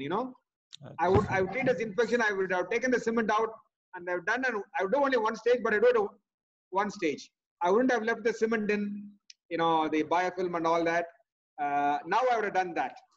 I would treat this a classical case for our people to do one stage. Yes, sir. Do it at the one stage, and your chance of success would be very high, I think. Yeah. No, you have to send the samples immediately to the laboratory for culture. You don't keep the sample there. That is the biggest mistake what we see in our scenario. Number two, microbiologist has to do extended culture from 14 to 21 days. In some of our institutes, like Just Look Hospital and all, they in every sample they do this extended culture, but they don't inform you if it doesn't become positive. So you go ahead with your treatment and all these things, and if it becomes positive, they will call you and they will inform that it has become positive after 14 days or 21 days. Yes, last question, Asit, and before we move on to the next question. Vijay, again, for a single stage revision, as Thorsten just told us, we should have the organism, we should have that organism, that this is the organism and this is the antibiotic that is susceptible to it. In your case, you mentioned that you would have gone with the first stage if this case was presenting to you today. No, the situation is, we don't know it's infected. Yeah, it's query infected, and we don't know the bug is not there because we think it's not infected. Yeah, so it's a little different. We are not dealing with PGI. It's only query infected case. We only have not explained the failure. So putting all things together, it's better to go and do it as in one stage. This is your classical case, gain experience to do on one stage. Yeah, so your chance will be high. This is not PGI, quite different. Yeah. Yeah. Before we go to Kalai's case, how many of us do one stage revision? Any of the faculty? Yeah, we have done isolated cases. Only in limited number of cases where the bacteria before time. And the host strength, the patient is healthy, no comorbid conditions like the uncontrolled diabetes or rheumatoid. Yeah. Only these cases. Okay. So, Dr. Kalai Banan, can you go ahead with your presentation, please? Yes, sir. Thank you, sir. Am I audible? Yes, please. Yes, sir. So, we broadly classify the two treatments. One is invasive and non-invasive. Here we are sharing one case. He is like 42-year-old male, known ankylosing spondylitis, HLA-B27 positive. He was on sulfasalazine tablet. He got his left hip replaced in 2017. And after 2 years, he came to us to get his right side done. He is a known alcoholic and the BMI is on the bitter upper side on 32. So it was like just a straightforward case. So the surgery went fine. Initial 4 days, was uneventful. He was about to get discharged. And it was a Sunday, so he wanted to go on Monday because of the insurance. So Sunday night, he had a party with his friends. He had some outside food. Monday morning, he developed diarrhea and a fever of around like 100. So we put him on prophylactic IV antibiotics. Generally, we give Sufosef, and this time we gave injection Magnus-4. And abdominal, on day 6, he had abdominal pain, but he was moving around. 7, abdominal discomfort, but no hip pain. And 8th day, he started having pain in the knee joint and swelling, and a bit of feverish, rigors and chills. So we thought it might be some reactive. And 9, it was a bit more severe. So we were thinking of, since obese, we thought of it might be a DVT. So we did a venous Doppler. There was no DVT. Then we wanted to find a foci, anything above the diaphragm or below the diaphragm. So we did a CT screening, but nothing, no pulmonary embolism and no other collection. But it showed some subcutaneous collection over the distal thigh and in the suprapatellar region. And we have the habit of doing ESR CRP whenever the patient has some implants. So his ESR CRP was within normal limits. And so that's the reason we proceeded for the second side of hip replacement. So because it was a fever and chills, generally our ID team thinks of like dengue, malaria, because we get a lot of patients coming from outside. So dengue, malaria, that everything was negative. But the CRP was way rocket high of 400 plus.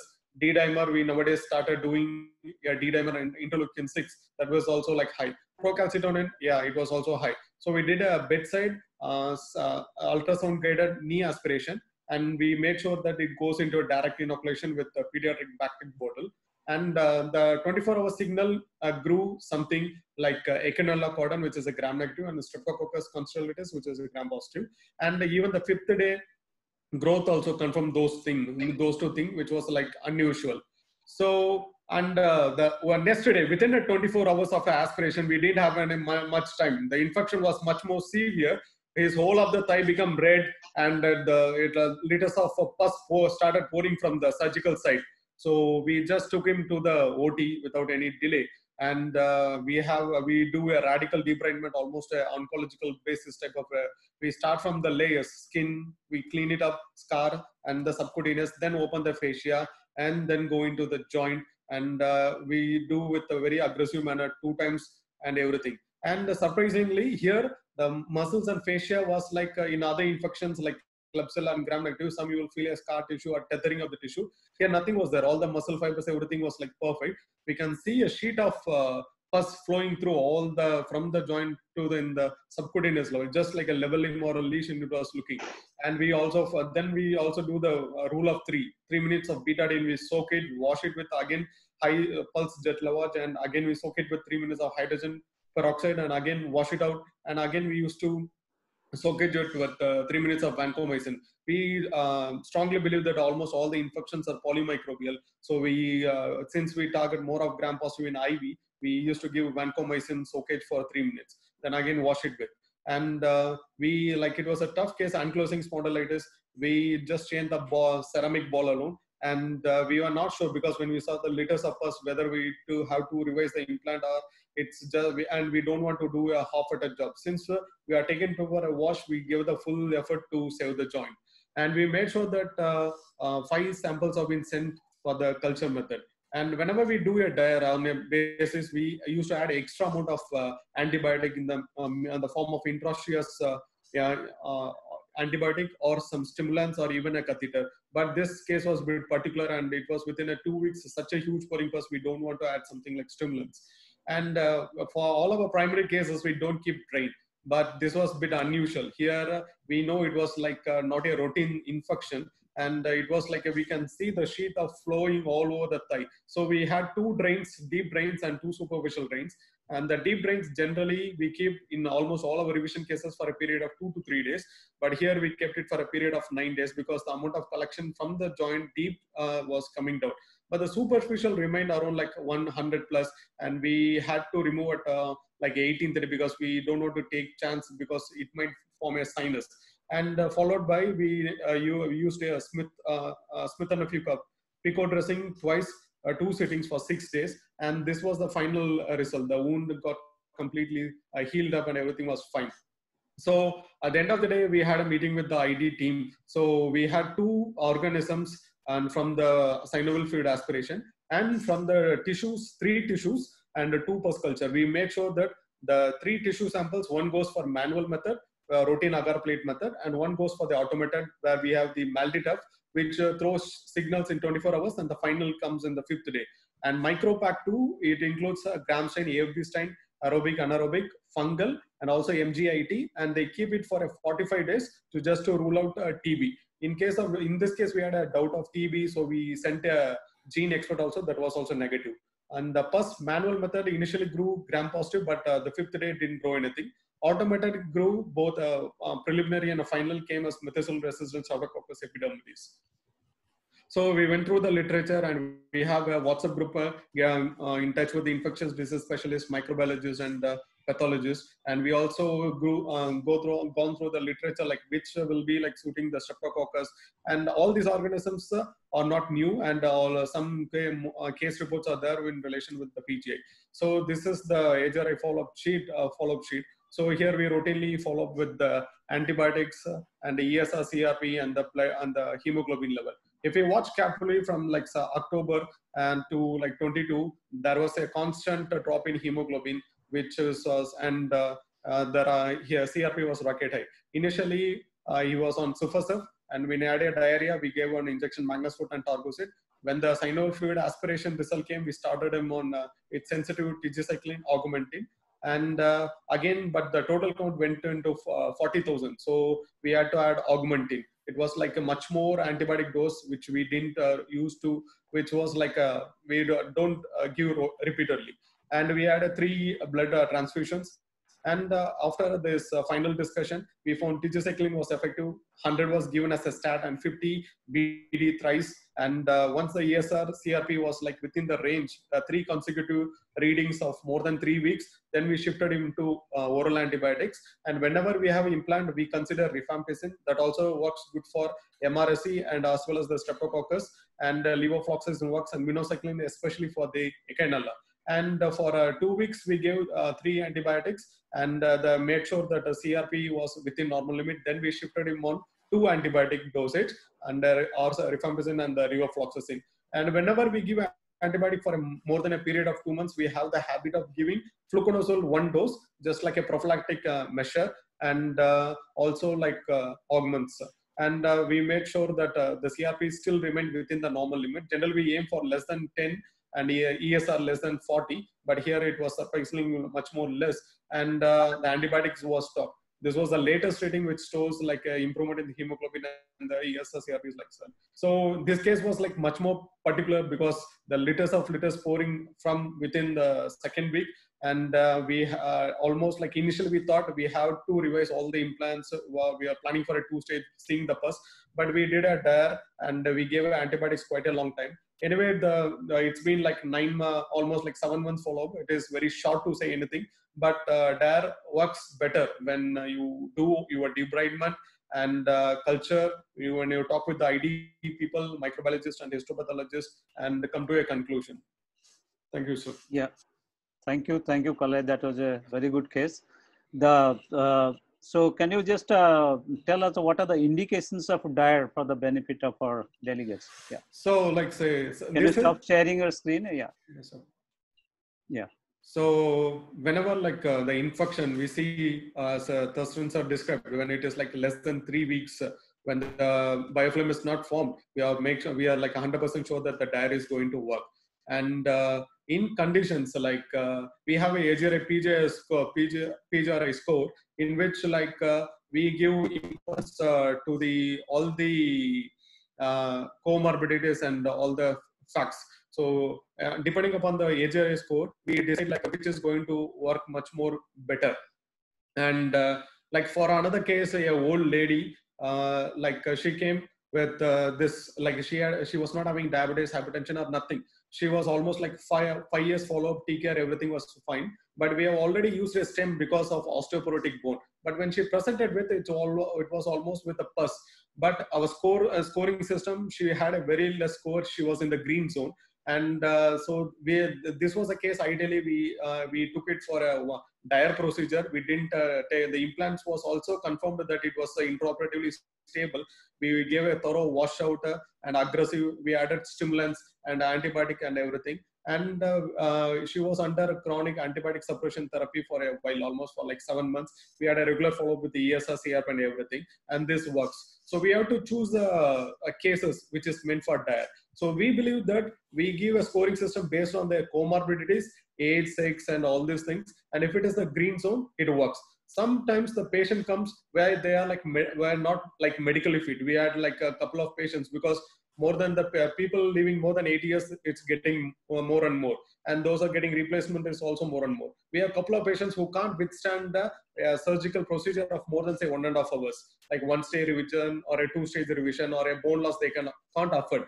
That time, DARE works as a principle where you reduce the bacterial load so that the amount of antibiotic going to be given is also comes short. So this is going to helpful. So it depends upon like how you choose the patient. So yearly cases, yes, it works.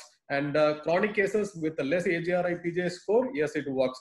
And it can be one of the salvage procedure or a helpful procedure in patients, old patients, even though there is like ESR, CRP like high and they can't afford for a 1-stage or 2-stage. Yeah, you know, debridement, antibiotics and implant rotation, it works if you're in acute infections less than 3 weeks of duration or the joint age is less than 3 weeks. Yes, sir. There are 2 indications. But there are certain, you know, poor prognostic indicators. If the ESR is more than 60, the CRP is more than 60, or if the rheumatoids, inflammatory arthritis, if there is a, you know, presence of a sinus or yes, the implant is loose, these are the conditions where one should not perform a DARE. Now, any of the, you know, faculties, how many DAREs should you do? The question is that suppose first DARE it fails. Would you go for a second DARE or you go for a 2-stage revision? How many DAREs should you do? Yeah, you know, if we have done the DARE, it's 1. But if, you know, like anything else, you get specialized at it, yeah. So done outside, we would repeat the DARE. Suddenly, if they come acutely, we are quite happy to repeat the DARE. And that's what I meant. If you have done 1 and then straight away 2-stage revision, if the first DARE, which you have done, has failed. Yeah. So only 1 DARE is indicated. After that, then you should go ahead with the 2-stage revision. Yes, Krishna. The literature says 2, you can look at 2 DAREs you have done or anybody. If you do more than 2 DAREs, there is high failure. That's the literature. And previous question on 1-stage selection criteria, the paper which Dr. Thorsten showed on the Argenson's group from France, they looked at pre-selected criteria versus no selection criteria for 1-stage revision, and they found no difference. So there was one group of surgeons who was doing 1-stage revision irrespective of the organism. They don't know the organism, the comorbid condition, and they looked at the other centers which were doing revision. It's a large series of almost 1100 patients, and they found that it's very unclear at this point in time or impractical to say, okay, this is a criteria for 1-stage. To identify the organism, it's almost impossible to identify the organism in all the situations. So their rate of culture negative was almost 35%. So what they found in their study was whether you had criteria for doing single stage or no criteria, the outcome was not much different. Okay. So one more important thing about DARE, that DARE should not be done as an emergency procedure.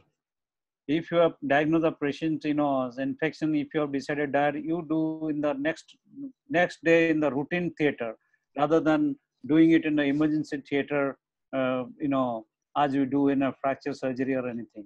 That is one of the recommendations. So let's go ahead with the next presentation by Dr. Sanjeev Jain.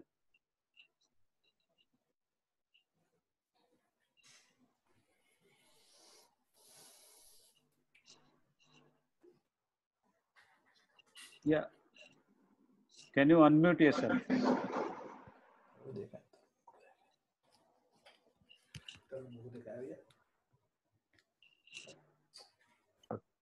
Okay. Am I audible now?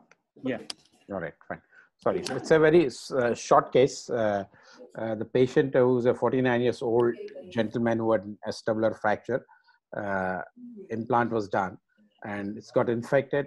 And so this is pre-op X-rays.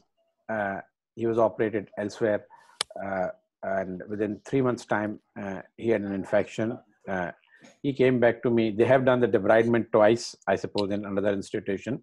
And he came back to me with a discharging sinus with naturally high CBC, CRP, and ESR. So, this was done in that institute from where he had come with an unstable spacer because of the posterior fragment at the time of removal of the implant. Probably that posterior fragment was also removed completely, which was or absorbed, whatever it may be. And he came to me with this situation. He was painful as well because he couldn't walk.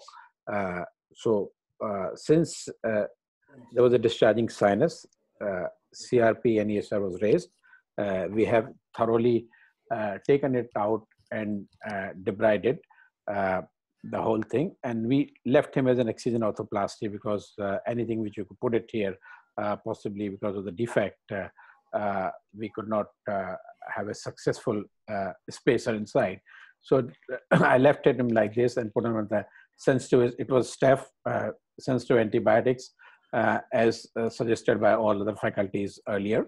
And within 3 to 4 months, his CRP, SR came down. He never had any issue. And we did the CT scan preoperatively when we went inside, and there was a defect in the definitely posterior superior wall, which was not there. And then we had to reconstruct it.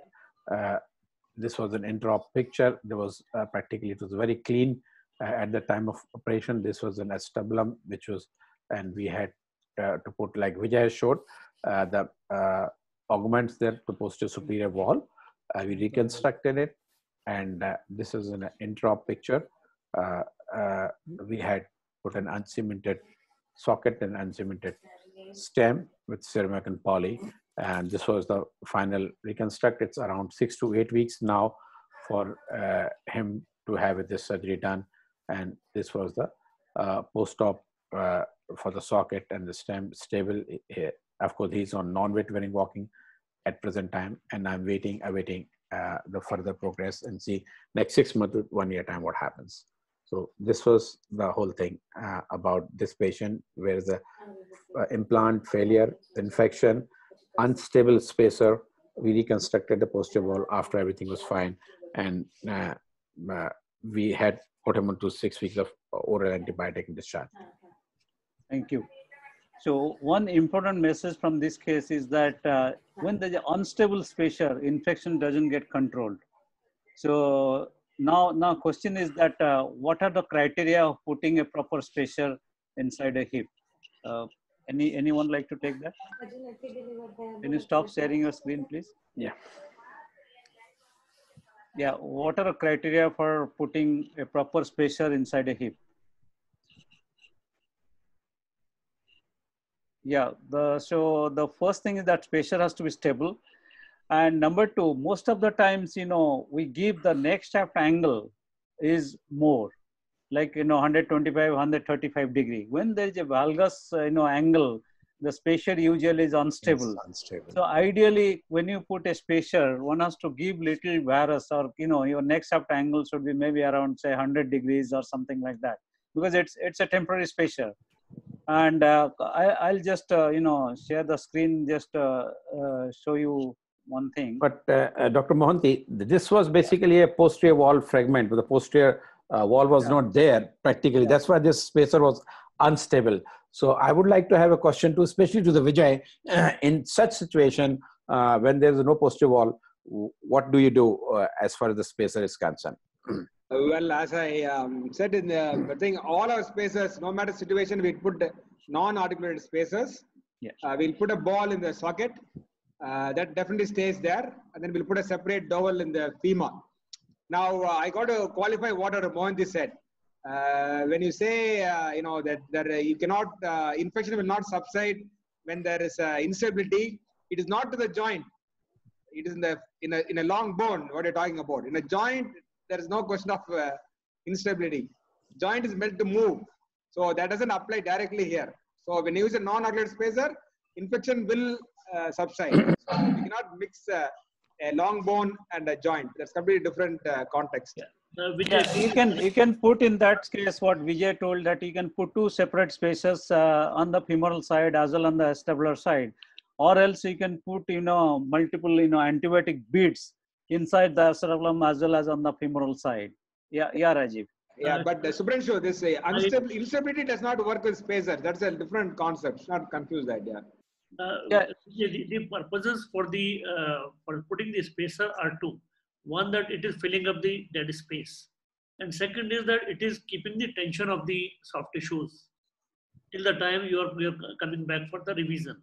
So Vijay, your method is very good that you have the two separate things, but what is the harm if you are able to put a spacer which is like a normal implant, because that will also maintain the tissue tension and it will make the final surgery much more easier for you. I will tell you, it doesn't make your final surgery easier because we are so used to operating on dysplastic hips, high riding hips. So a little bit of shortening for any one of us releasing is not a problem. Right. Number two is when you put an articulated spacer and it dislocates like this case, or it does a fracture. But more important than all that, I find there's eventually bone loss because it's loose. It tends to either have acetabular bone loss or femoral bone loss if you don't cement it properly. If you cement it properly, then removing that cement at the time of surgery takes 40 minutes, 1 hour. And that's the precious time that you have for revision surgery. Yeah. So we don't like to waste time during a revision surgery. We just take it off in 1 second and we get on with the revision surgery. Yeah, I agree with Vijay. Hip situation, it's a difficult than knee. So it's always instability is a big problem. So if you put two spacers, I think that is a viable option. Yeah, I just share a video, 2 minutes video, that how we put our spacers. This is a new indigenous templates made of polyselection. This material is autoclavable and reusable. This is soft, malleable. You can adjust the offset, length, adjust the diameter because there are 5 different sizes available. This one is 41 diameter. You can adjust the version also, and it provides a rotational stability, and it easily can be removed during second stage. You can use one of these like K-nail or Eligera rod or Ross nail depending the canal diameter. As you can see here that you put it like that, you adjust the offset there. So this is like high offset. If you do like that, then it is low offset. So this is a small video just to see that how to prepare the spacer there, and they are reusable, autoclavable 100 times. You can use this. So this is a dislocated, infected bipolar. This is the lateral view. So always excise the sinus tract there. So take out your extraction of the prosthesis, whatever way you can do. Then you thorough lavas with betadine, hydrogen peroxide. You use the pulse lavas. This is a K-nail which you are bending with the plate bender.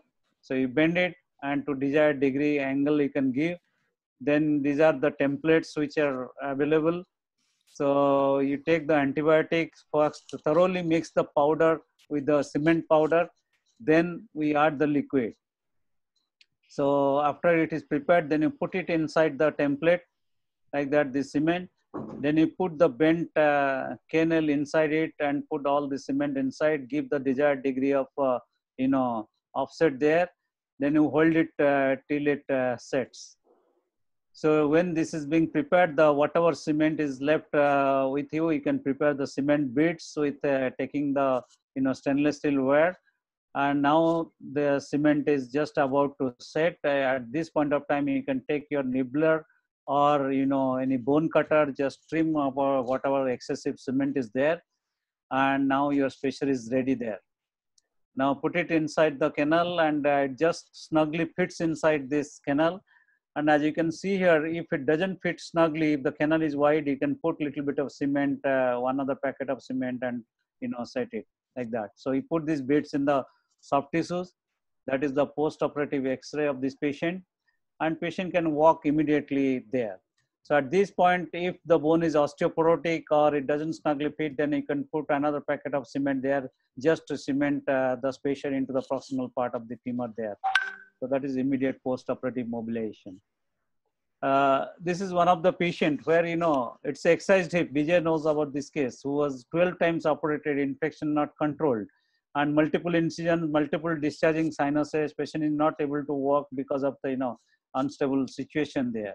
So we put our spacer, that is in August 2015. And, you know, the infection got controlled. It is just about 6 weeks.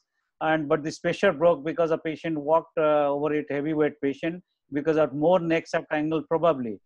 But though the infection got controlled at 6 weeks, I didn't want to go ahead with the second stage surgeries. So I did the, that was the 13th surgery. This is the 14th surgery. Here I took a, you know, a cemented CDH kind of prosthesis, stacked it over a canal, and with our template, we prepared the spacer.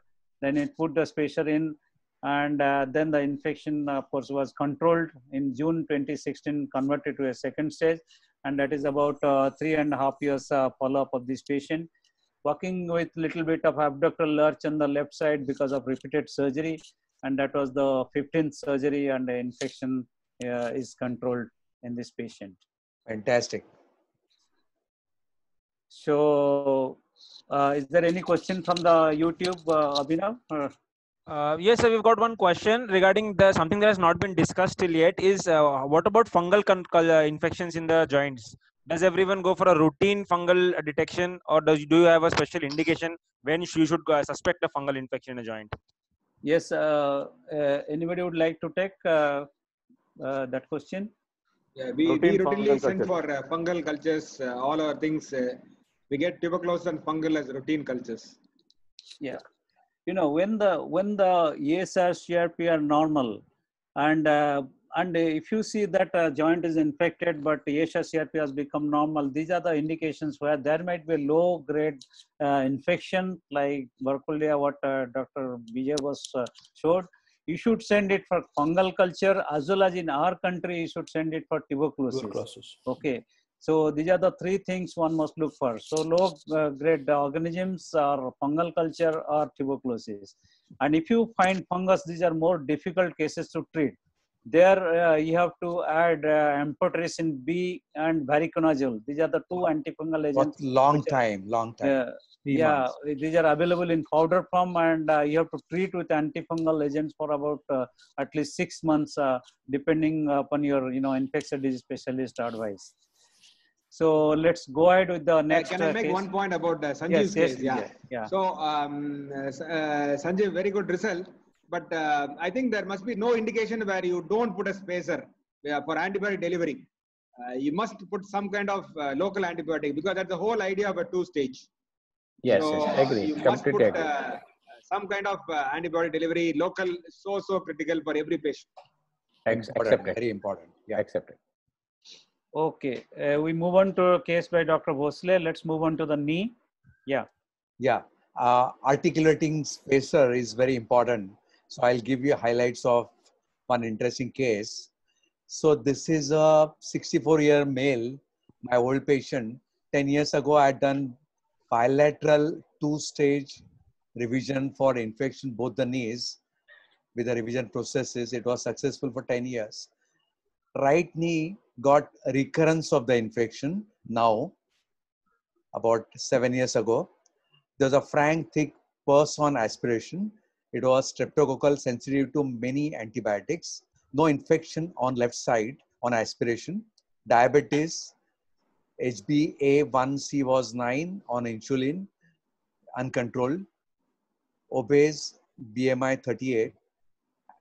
So this was a case, left knee was aseptic with periprosthetic fracture, gross osteolysis, which was very unusual. So this is the right side, 10 years post two-stage frank infection. ESR was 120, CRP was 200. And this was a aspiration microbiology report which shows streptococci sensitive to most of the antibiotics. 10 years ago old, he had Staph aureus. So this was a treatment. We did radical debridement, articulating spacer, intraop stable on range of movement, and it was hand molded, which gives customized quality and quantity of the antibiotics. And over a period of 6 weeks, ESR came to from 120 to 28. CRP 200 to 6. One very important, when this was a handmade, it has to be very smooth so that there is no particulate debris during movement. And these are the 4 types of articular spaces available in the literature. Number 1 is cement on cement molded. Second is metal on poly.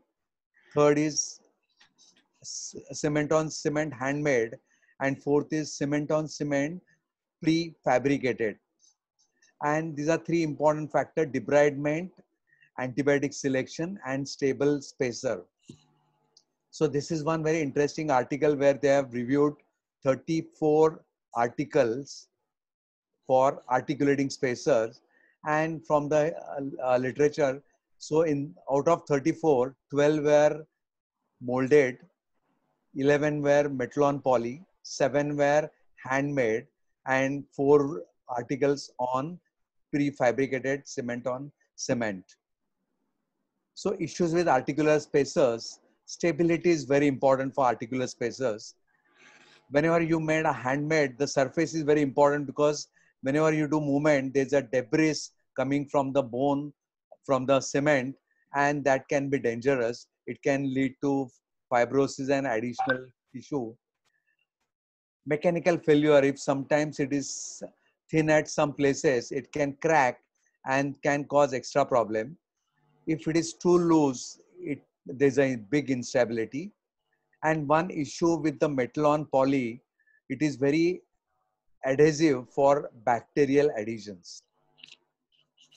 So radical debridement is a key part, and during same time you must plan for future revision, do all the whatever measurement and do good planning.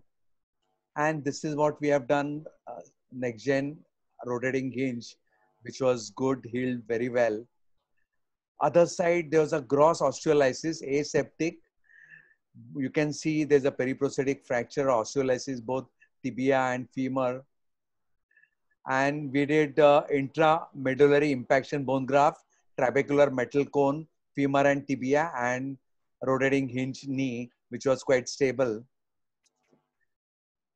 And this was 7-year follow-up, both the RHK, and you can see the impaction bone grafting healed very well, and both the knee healed very well. There was no issue. 7 years post-op. So in conclusion, articular spacer improves mobility of the joint with reduction of arthrofibrosis, and is more advanced technology than static, prevents quadriceps contracture, preserves bone and better antibiotic delivery because of the movement, better functional outcome post first and second stage surgery. Intra-op cement spacer can provide delivery of custom-made type of antibiotic and quantity of antibiotic. Infection from one knee usually does not cross across opposite knee, but you should always do infected site first and then go to non-infected for reconstruction. Radical debridement is a big, most important part. Stable, whatever you make a spacer, it should be stable on range of movement, and partial weight bearing should be permitted. Infected site should be done first. Recurrence can occur with different organism. Obesity and uncontrolled diabetes are high risk factors for reinfection. And in this case, aseptic osteolysis could be wear-related issue. Thank you. Thank you, Dr. Bhosle. That was excellent. That there are, there are 3 types of articulating spacer you can put. Either you can mold it on the table himself, as Dr. Bhosle shown. 4 types, yeah. Or you can prepare the, available molds which are available in the market, or else you can re-autoclave the extracted prosthesis and put it back with a polyethylene on the tibial side. What we'll do, we'll take up Rajiv's case first, and then we'll discuss both the cases together, because Rajiv is showing a static spacer. Then we can have, there are a couple of questions from YouTube that when you put static, when you put, dynamic spacers. Yeah, Rajiv, please. Thank you, Shubhranshu. I think it's a wonderful pace that has been set up by the 2 stalwarts of periprosthetic joint infection, Javad Parvizi and Thorsten. An excellent case is shown by our colleagues. Now, Shubhranshu, I'll be showing the two-stage revision for an infected knee using the static spacer. Yeah. Now, the static spacers are needed in various conditions, especially where you have the instability in the area. Eradication of the joint infection and providing a painless functioning joint is important. In my views, the host factors, virulence of the load of the bacteria, and the local wound factors are three most important issues that anyone who's dealing with the periprosthetic joint infection should look at it. This is the patient who is having the starting sinus over the anterior part of the knee. He has difficulty in walking, and most of these patients will have the limited range.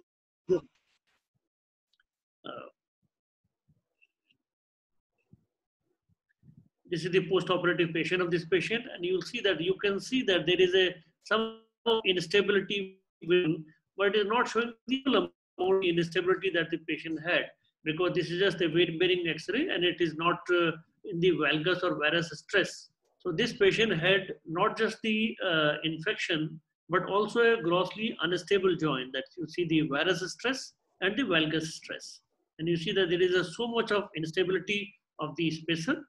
And also in the flexion, there was a lot of mismatch between the extension and the flexion gap. The implants were extracted using the fine osteotomes. Bone should be preserved as much as possible in all these cases. Minimal bone defect was seen on the lateral condyle, and the cement I try to remove it using the high-speed burr, and that makes it very easy to remove the cement from the small nooks and corners. And that's what you see, that after removing the cement, you see a clean joint.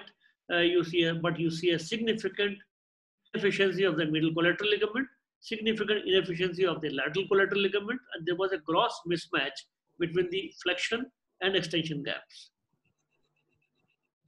Now, the choice of the cement spacers, shown very well, the articulating spacers or the cement block. Articulating spacers could be the factory made, the company made.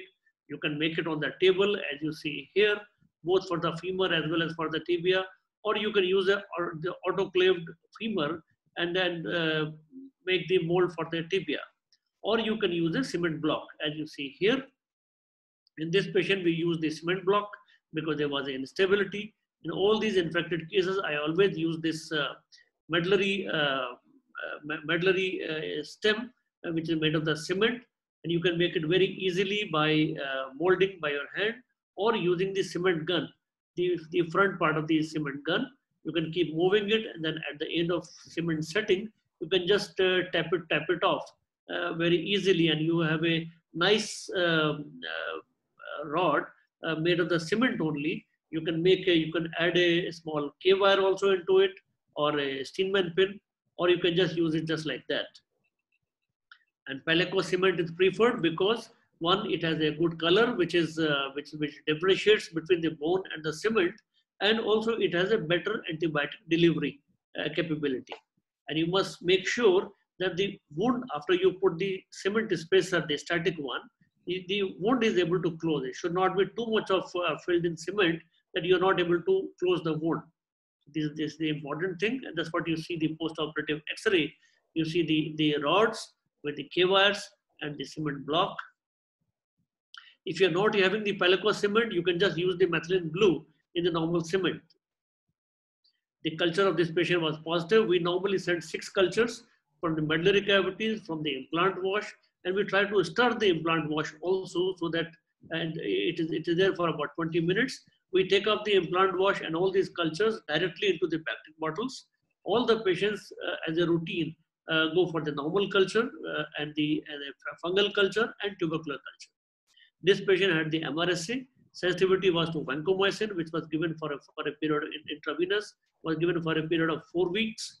Linezolid was sensitive, 600 mg for 3 weeks intravenous, and another 6 weeks it was given oral. We always add rifampicin in most of our cases, because rifampicin has a better penetration to the bone, and of course we test the sensitivity to rifampicin as well in all cases. This patient in the revision second stage, you see that the antibiotic impregnated spacer is visible. The tibial tubercle osteotomy was done because to make it make the exposure easy. In our hand, tibial tubercle osteotomy is very simple. You make a 6 to 8 centimeter long and at least 1.5 centimeter thick tibial tubercle osteotomy. Remove all the cement. Remove the intramedullary spacers, which is very easy to remove.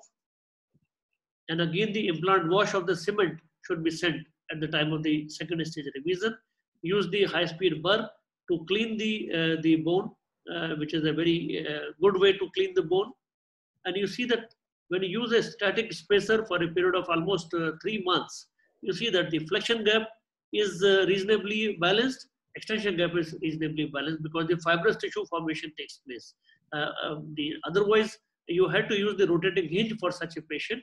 But if you use the static spacers, you may be able to to have the benefit of stability, which is because of the fibrous tissue, and you may be able to use a less constrained implant. You see the spacer in flexion, spacer is in extension, and that's what you see after the implantation, and the trial implants and final implant, and the final closed hold. That's what you see the X-ray of this patient at the follow-up of 2 years. Usually to fix the tibial tubercle osteotomy, you just need the 2 screws. And you see this patient who has almost a 90-degree function of the knee. You see this patient walking. The knee is stable at the follow-up of 2 years, and she has a reasonably good function. And that's the X-ray at 7 years. You see the function at 7 years. And you see this function at 7 years. So even if the patient is having the instability, the second stage revision, after achieving the fibrous tissues, the stability with the fibrous tissues, you use the surgery very carefully, do not release too much. And in these patients, you are able to have a very stable joint using the minimal constraint, which is the TC3 implant here. Thank you, Shubhranshu. Yeah. Thank you, Rajiv. Very good learning points. The first thing is that, when there is a instability in the knee, then you put a static spacer. So that provides stability to the joint, number one. Number two, you should use a Palakos cement as a spacer because of its color, that when you take out the cements, it's easier to differentiate between a sclerosed bone and the cement, or else you add methylene blue so that there's some kind of color cement is there. And number three, Palakos cements elutes antibiotic in higher concentration compared to other cement that has been shown in the literature. So that is the best cement to use as a spacer. Now the question is, Rajiv, can you stop sharing your screen? And what are the disadvantages of static spacer? Can you just enumerate for benefit? Yes, disadvantage of the static spacer will be the fibrosis. This patient had an unstable joint pre-operative or at the time of the first revision, stage 1. But if there is no instability at stage 1, probably it's a better way to use a articulating spacer, because the second stage surgery, the revision second stage will become very easy. When you use a static spacer, the biggest problem is the stiffness and the exposure. Yeah, exposure. Second stage exposure becomes difficult in static spacer because the parapatellar gutters are all fibrosed. You have to dissect, to a greater extent. Sometimes, the patella gets stuck to the anterior part of the femur, and in a static spacer, it may get fused. So you have to be careful that there should be a layer of cement between anterior part of the femur and the patella. And then what is the disadvantage of a dynamic spacer? Dr. Vosley, would you like to take that before I come to Vijay? Yeah, one very important point of static spacer, there's a quadriceps contracture. Now in this case also, he had to do osteotomy, and you can't depend on the soft tissue for stability. Maybe it is better to prefer a rotating hinge. That is one issue. Now, disadvantage of the articular spacer, one is if you use a cement hand molded, it should be very smooth. Otherwise, there are particular debris on movement, it accumulates and causes extra fibrous reaction, which is not very helpful. Second thing is sometimes there's a mechanical breakage on movement. If the cement is uneven, then it known that it can break and gives the extra instability to the joint. Third thing is if you use metal processes with the poly, it has been shown that it has got an adhesive property for germs to get again biofilm earlier. So these are three disadvantages. And so though the soft tissue sleeve is maintained and exposure becomes easier in a dynamic, dynamic spacer or articulating spacer, but there is a possibility of more bone loss when the patient mobilizes the joint because of the cement. Yeah, Vijay. Yeah, can I make a point? Yeah. So it was, thought that a articulating spacer will be better in terms of mobility and all that. But for example, endoclinic, they use only static spacers now. Yeah. So the reason we found out why static spacers give stiffness is because of two things. One, you don't make the maintain the collateral length, and you don't do anything to the patellofemoral articulation. Rajiv showed excellent spacer, but it's very important that somebody distracts the joint when you are measuring for the spacer, and make sure that a spacer is the right thickness, but a collateral length is maintained. That's the key step. And then, of course, you put something in between the patella and the femoral surface. And when these two are found, you don't lose any range of movement at all. We just get that back in no time. And then now, the results of static spacers, many things are same as static as mobile spacers. But athletic spacers are more expensive. They have complications, and they need a lot of experience to do that. So if you're a junior, it's best to go with a static spacer. Yeah, well, one more important point which Rajiv pointed out, that while the cement is setting, you have to hold the soft tissue together. Otherwise, there may be difficulty in closing your soft tissues. Sometimes, when the cement sets and you are not aware, there will be expansion, and it will be difficult to close the soft tissues. That was one disadvantage. That was one point which one needs to remember there. One here, Shubhranshu, that when we use the static spacer, it should not be left in place for a very long time. In a period of 3 months, 4 months, you must go. Is really difficult. Yeah, this is just one monoblock spacer I'm showing. This is a patient in primary total knee, was done in 1998, got infected in 2002, polyarticular rheumatoid.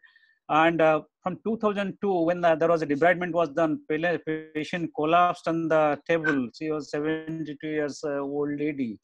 And afterwards, there was a recurrence of infection. Then nobody attempted a surgery. So 16 years old periprosthetic joint infection when he presented to me in 2017. This was a balloon knee, polyarticular rheumatoid, discharging sinus. Only yearly twice she was aspirated. Whatever pus comes out, fortunately she didn't go into any septicemia or bacteremia. So when she presented with this dislocated osteoporotic knee, and she was advised amputation for that knee, what we did, we took out the implants and prepared a static spacer like this. Rajiv, you prepare with your gun, syringe. I prepare with a 5cc syringe. I take 2 5cc syringe, join them, then prepare the cement cigars like this, putting the K-words inside, then cut those syringes, and these cement cigars are out. Put 1 cement cigar inside the femur, 1 cigar in the tibia, then these K-words are projecting there. And as Vijay told, that maintaining the soft tissue tension, their collateral tension, you fill it with the cement and hold it in that static position till the cement sets. That is the post-operative X-ray of that patient. And as you can see here, AP and lateral view.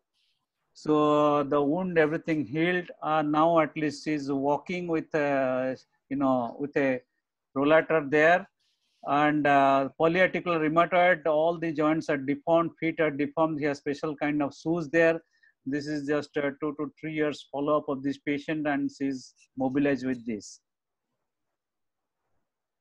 And this is how we prepare articulating spacer. This is ankylosing spondylitis.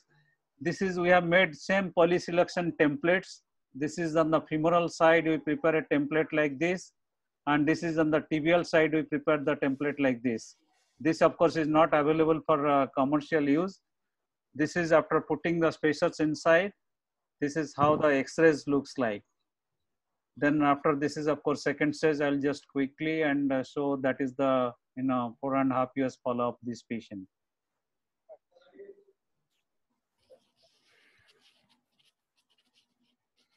Yeah. Any other questions, or we'll move on to the Krishna's case? Any question from the YouTube? Krishna, would you like to share your screen? Yeah, Asit. Yeah. Yeah, Asit, your question. Okay, yeah. So just a comment. So what Vijay told is, the endoclinic, which is doing maximum infection work, is preferring most of their cases the static spacer. So do we think that role of mobile spacer is not so much now, because we know we can get on with the second stage quite early in 2-3 months time, and if we have followed the static spacer guidelines properly, we should be able to do a second stage without much difficulty. Is that right? Absolutely. It depends what is your duration in between two stages, first stage and second stage. That is not clearly defined in the literature. That is a surgeon's preference. Correct. Some people even like in Salvi Hospital, they put the static spacer after 2 weeks, they go ahead with the second stage. Really? And endoclinic maximum time they go with the single stage revision. So if the duration of your second stage is much longer, or the patient is unreliable or will come very late, then static spacer will lead to a lot of fibrosis of the tissues. Then exposure becomes difficult, and subsequent range of movement after second stage may be restricted. So articulating spacer provides that thing, that your range of movement will be much better. You understand that? One very important point I would like to share: endoclinic experience is exclusive. I think what they do, their way is radical debridement. They remove all collateral, and every case they use a rotating hinge, and their rotating hinge is a hinge loaded. It has no contact with the femur articular and tibia articular, and their way is radical, and they are successful. They feel that collateral ligament, when you remove the exposure, everything becomes easy, and debridement is perfect. Yeah, good points. Let's go ahead with the Krishna's case. Yes, please. Yeah, thank you. Thank you, sir. My case will highlight the role of intra-articular antibiotic delivery. Just a second.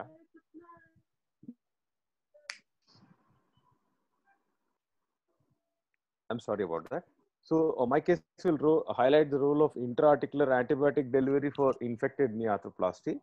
So direct infusion of intra-articular antibiotics has been used to salvage acute and chronic infected total knee arthroplasty, and there are several references to this. For example, the vancomycin tissue distribution is 30% of the serum level. So if we have 100% of serum level achieved, then inside the joint, the concentration is around 30%. And for achieving an MIC of 4 microgram per ml inside the joint, serum concentration of almost 15 microgram per ml must be achieved. And therefore, comparing intravenous with intra-articular injection, it suggested that minimal synovial fluid levels achieved from intravenous dosing would become subtherapeutic after 6 hours. And we know from our experience of these bacterial organisms that you need to have a sustained supratherapeutic elevated levels inside the synovial fluid in order to get good infection control. And a lot of the IV doses are not able to achieve this sustained control. And this contributes to the development of small colony forming units, and resistant biofilm formation and resistance of antibiotics happens because there is a waxing and waning of the intrasynovial levels of the antibiotic following intravenous administration of the antibiotics. So this case is a 54-year-old lady who presented to us with pain and multiple discharging sinuses over the right knee. Her ESR was 120 and CRP was 80 at presentation. She had no comorbidities.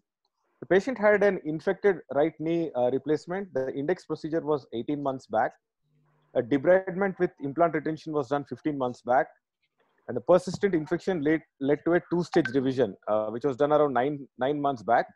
And Pseudomonas was grown in the culture at the time of the 2nd stage revision. And this is her X-ray right now with multiple discharging sinuses. And you can see that the femoral component is loose and migrated laterally. And you can see some bone formation there. So if you look at the options for her, because she's young, less comorbidities, the options could be repeat 2-stage revision or arthrodesis. And if you look at the literature, actually, arthrodesis is strongly considered after failed 2-stage reimplantation in TKA. And the 2-stage exchange has got a failure rate ranging from 11 to 24% reinfection. And Dr. J. Parvizi talked about this, 25% failure at 2 years. And we must look at this in perspective, because a lot of the reinfections happen between 6 months and 18 months after the thing. And in some papers, the reinfection rate is as high as 40%. So that must be kept in mind. So is there a role of local antibiotic delivery?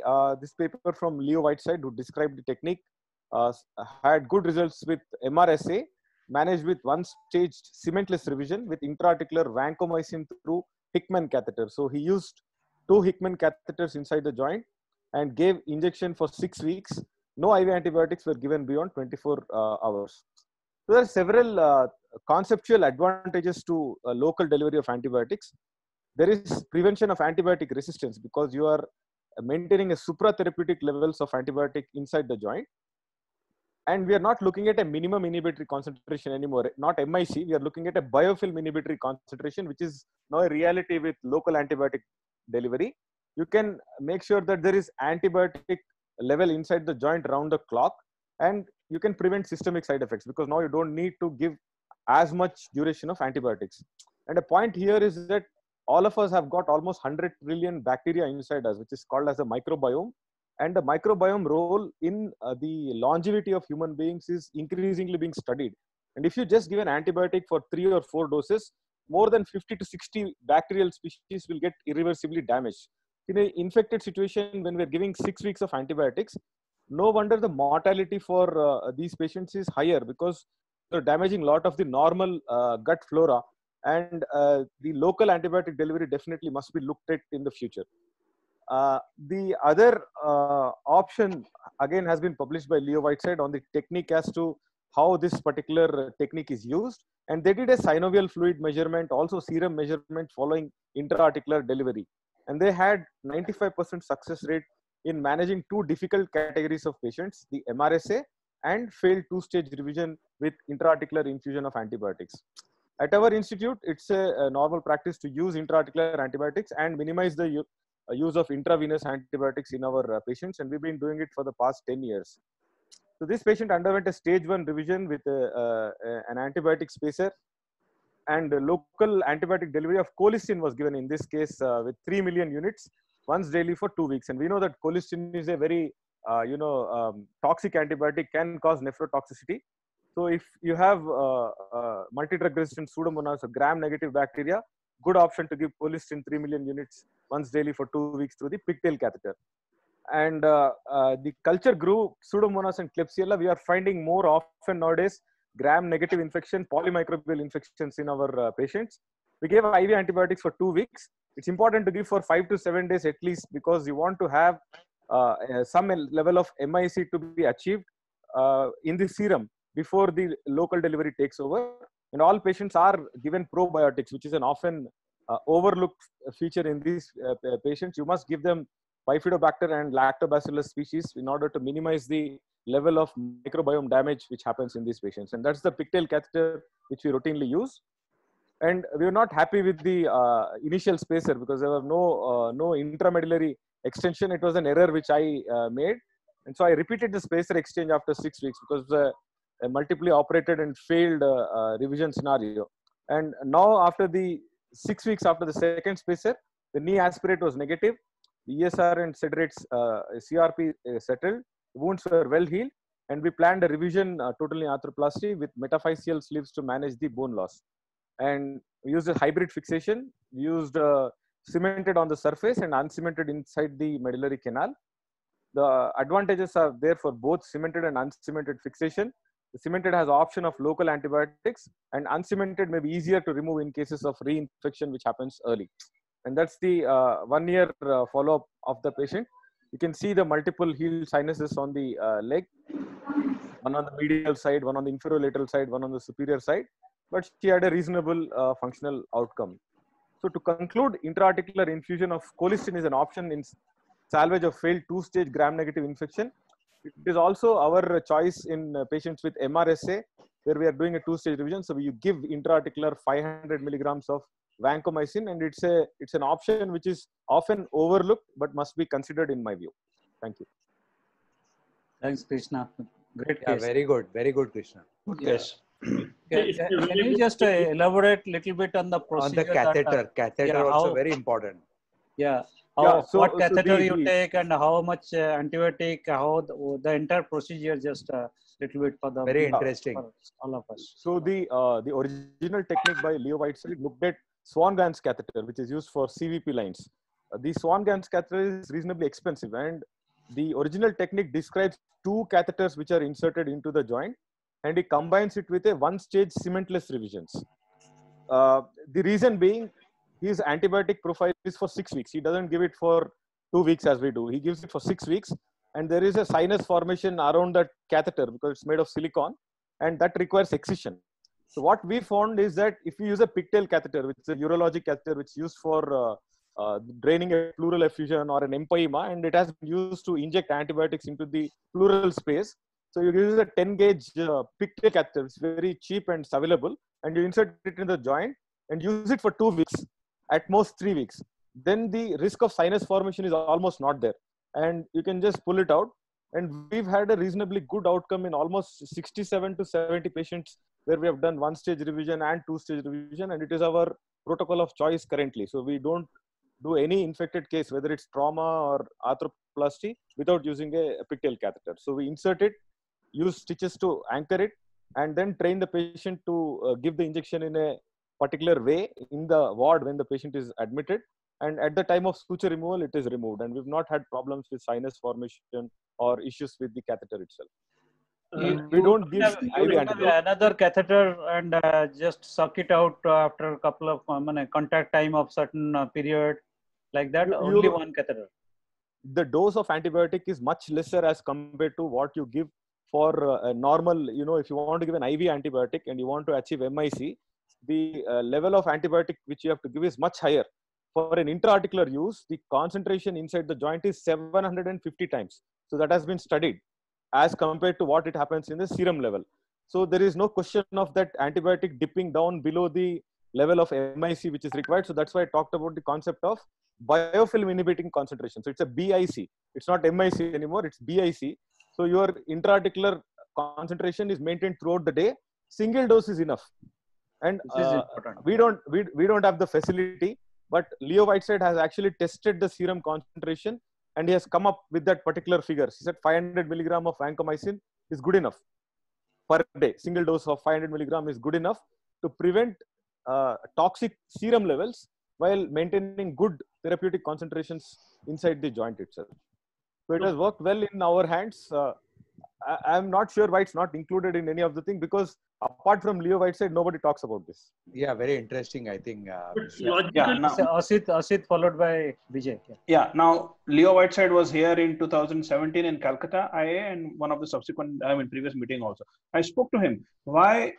No, he is a very good teacher and he's done this. No one, even in US, Northern America, follows this particular way of treating the local antibiotic delivery system. It appears very, very appealing, and as Krishna has shown us that it really is effective and reduces IV dose. My question to Krishna is, if your antibiotic sensitivity and the microorganism that you get from the first stage of revision, would it change your antibiotic? Because you mentioned about colistin, he mentioned about vancomycin. So what would be your antibiotic choice? So colistin is now, colistin will definitely do an intra-articular thing because it's a toxic antibiotic. But if it's a gram-positive organism, we've been using vancomycin. So we will use vancomycin. There is literature evidence for gentamicin and amikacin intra-articular, and they've measured the concentrations, and the therapeutic concentrations are there. Colistin, there is no evidence as such, but there is evidence of use of colistin inside the polymethyl methacrylate spacer. So the paper which has looked at the role of primary antibiotic-laden cement in primary joint replacement looked at gentamicin and colistin impregnated bone cement versus no antibiotic bone cement. So colistin theoretically is heat stable, can be used inside the joint, can have some sort of percolation. So we've been using colistin, only in the gram-negative multi-drug resistant organisms. So we're using that because we had problems with the IV use of the particular drug. But other patients where there is gram-positive or culture negative. So 35%, I must admit, in our center are culture negative. 65% we're able to get the organism. And only 40% we are able to identify before the intervention. So even if I do a one-stage revision, I'm able to identify organism only 40% of the times. Intraoperative culture will give me another 25% success rate. But 35% of them still we can't grow any bug despite all the effort. Correct. We put in a blood culture medium, we put it in the thing. That is a fact for my own practice. And whenever I don't grow any bug, I still give vancomycin for 3 weeks. That is my own practice protocol. Yeah, Bijay. Yeah, we have experience with it. The reason why it's not popular is, most of those guys deal with gram-positive infections. And when you have a cement spacer inside with vanco, there's no need for any intraocular catheter. It does its purpose, yeah. So the catheter is meant for cases where you don't get proper antibiotic delivery with cement spacer. Now, the colistin is the classical example where we use gram-negative, not for the initial period of that we use in the cement. So if I cover the initial phase, but prolonged, there's no oral antibiotic, and you give them a shot of colistin, their kidney packs up. And that's when this really comes into its play. And then you're able to think. But the real practical difficulty is that if you extend it, so assume that the antibiotic delivery from the cement is for 2 weeks or less. Where you want this to act is beyond that time. But you cannot maintain the catheter beyond that time, So you're parallel with the cement. And that's why we are not very enthusiastic. We are very enthusiastic at one point in time, but we cannot maintain it for 6 weeks, for example. It doesn't work that way, yeah. So it's a, practical problem that we have. But the cement does the same job. If we're able to get a good sensitivity, put the ITK antibiotic in the cement, it does the same job. That's why it has not got popular. The reason why no uses it is because it does one stage non-cemented PKR revisions. He has no other choice. And we don't do that. And that's where he alone used it and nobody else used it. That's why Thorsten, Jay, everybody are against this concept. How many of you use this local antibiotic delivery through stimulant or calcium sulfate cement granules? Yeah, it's, I think, very useful. We now use it routinely, but that I think is a very recent concept. Maybe last 2 years we are all using it, but Leo Whiteside described this 15 years ago. So I don't know. So a little, things move on. So now that one also. There are different methods of local antibiotic delivery. This is, catheter, through stimulant, or through collagen fleece, some sponges. There are so many things have been described in the literature. But as Bijay told, maximum antibiotic delivery is 2 to 4 weeks, either from the cement or from, catheter or whatever. That is the maximum, time of antibiotic delivery. Well, what we have not discussed properly, what are the antibiotics can be added to the cement and how much antibiotic should be added to the cement one by one? We start with Krishna. Yeah, you can use any heat stable antibiotics. It has to be heat stable and 10% weight by volume. So if it's doesn't exceed 10%, that should be all right. Otherwise, the cement will denature. But if you're using it in an articulating, in a static spacer, you can increase the dose maybe to 20% because it's not going to be a sort of a long-term solution for you anyway. But if you're doing a one-stage revision or using an autoclaved implant or a new implant in a one-stage manner, 10% probably is upper limit. Yeah, the international consensus group recommend 5% volume by volume of the cement for the final fixation of the prosthesis. If you're using as a spacer, yeah, you can use more because that makes cement more porous and that elutes antibiotic in a higher concentration when you're using a cement spacer. Bijay, what are the antibiotics? Name some antibiotics that should never be added to the cement, should not be added to the cement. I'm not sure about that, Supranshu. Yeah. So Banco, Tobra, Genta, Colistin we add. I don't know about what should not be used. I'm not sure. Yeah, you know, this macrolide antibiotics, that should not be added. Penicillin should not be added. Rifampicin should not be added because rifampicin in the cement doesn't harden for days together. So these are the antibiotics should never be added to the cement. As Vijay told, vancomycin, cephalosporins can be added. You know, you can add ticoplanin, all these things, antibiotics can be added. Quinolones can be added. I don't think quinolones can be added. No, quinolones, so we don't add. Quinolones cannot be added. These, you know, best antibiotics are aminoglycosides. But problem is that in our country, aminoglycosides are available in liquid form. They do not recommend adding liquid antibiotics to the cement. It should be in powder form. But abroad, you know, tobramycin and all, it's available in the liquid form. That's why we use the pre-mixed antibiotics which are available in the market, like gentamicin or tobramycin in impregnated cement. Yeah, Rajiv, anything you would like to add? I use the vancomycin and tobramycin in all cases, and you are right that tobramycin, all these antibiotics are available in the liquid form. So but the ideal amount of tobramycin is about 3.6 grams in a pack of cement, which is not possible when we are using a liquid form. Yeah. So I think that's a little disadvantage for us. Yeah. But if you use the vancomycin, you use about 3 grams of vancomycin per pack of cement. Yeah. That is the But you get pre-mixed Tobra, yeah. That's what we use. Yeah. What we used, all the aminoglycosides are pre-mixed because you can't add these liquid antibiotics that grossly alters the, you know, cement properties. What are the antibiotics you add to stimulant? Sir, like a hello. Yeah. Yes. Stimulant, they give the composite to mix up with vancomycin. But we, instead of that, we use gentamicin to mix the stimulants along with the vancomycin, so that with the limited supply, you get the dual antibiotic course in stimulants.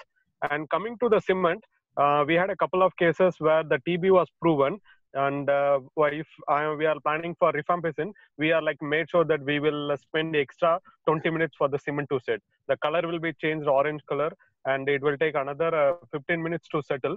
But ID people feel it is like it's a suggestion, because the endoclinic, they have a IV rifampicin, so they are like much more aggressive. We don't have the IV here, so we preferred using rifampicin in cement along with it.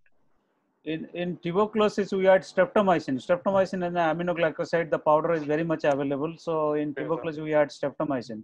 Rifampicin injectable form is not available in our country.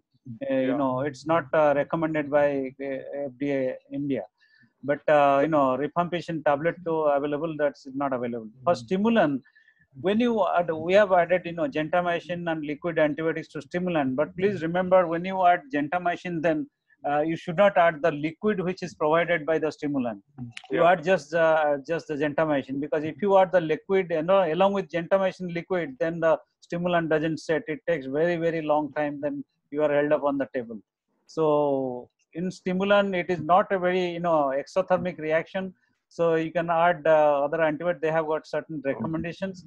But one thing to remember, that when you're adding gentamicin like liquid antibiotics, please do not add the liquid which is provided by the company. Yeah, I think we have discussed everything we have covered. Any other questions, Abhinav, or else we can wind up? Sure, Shubhranshu. Before we close, in a case of the periprosthetic joint infection, we must talk about at least mention the name of arthrodesis and the implants for arthrodesis, the newer implant for arthrodesis. Yeah.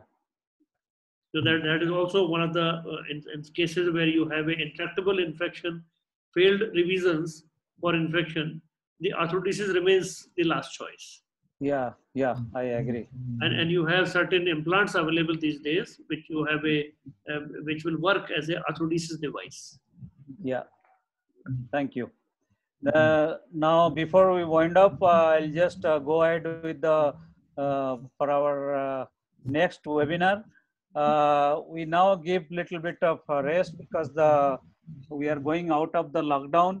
So we'll have our next webinar on 20th of June 2020. That is a Saturday. And we'll have a webinar on total knee arthroplasty for knee arthritis with extra articular deformity. And Dr. Rajiv Sharma is going to moderate that session. And our guest faculty will be again Professor Jean-Louis Brad from France. I thank you all for attending. I thank all the faculty for being here, and have a stay safe, stay home. And now we brace for our openings for the for our work now.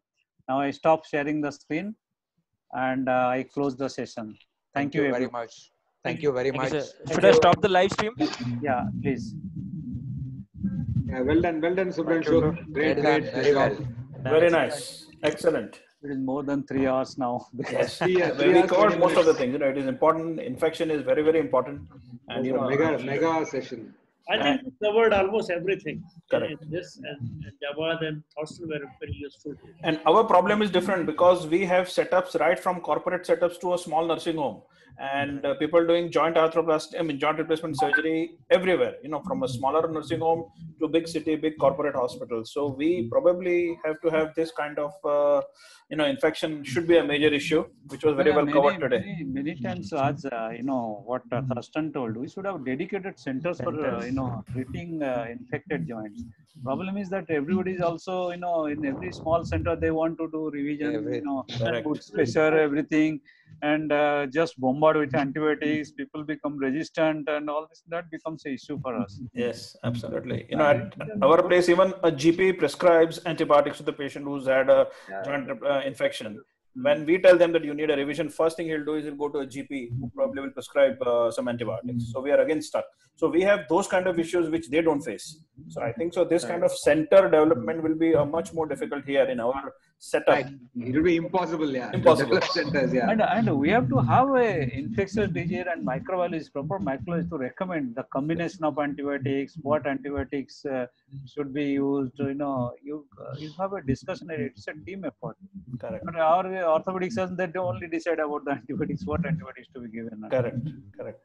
I think it's important to have that coordination with the microbiologist and the ID specialist, because these are going to go on for a very long time. Patients become medically ill after taking this IV antibiotics, and then then we are stuck at that point that what to medically do. If we are RD specialist and a physician looking after, that will be much better. So it's like a team approach, rightly said.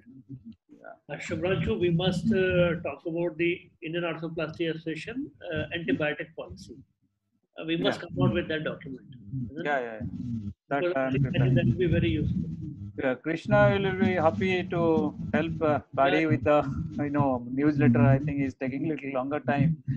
And see, we have all the articles ready. Your article ready, Dr.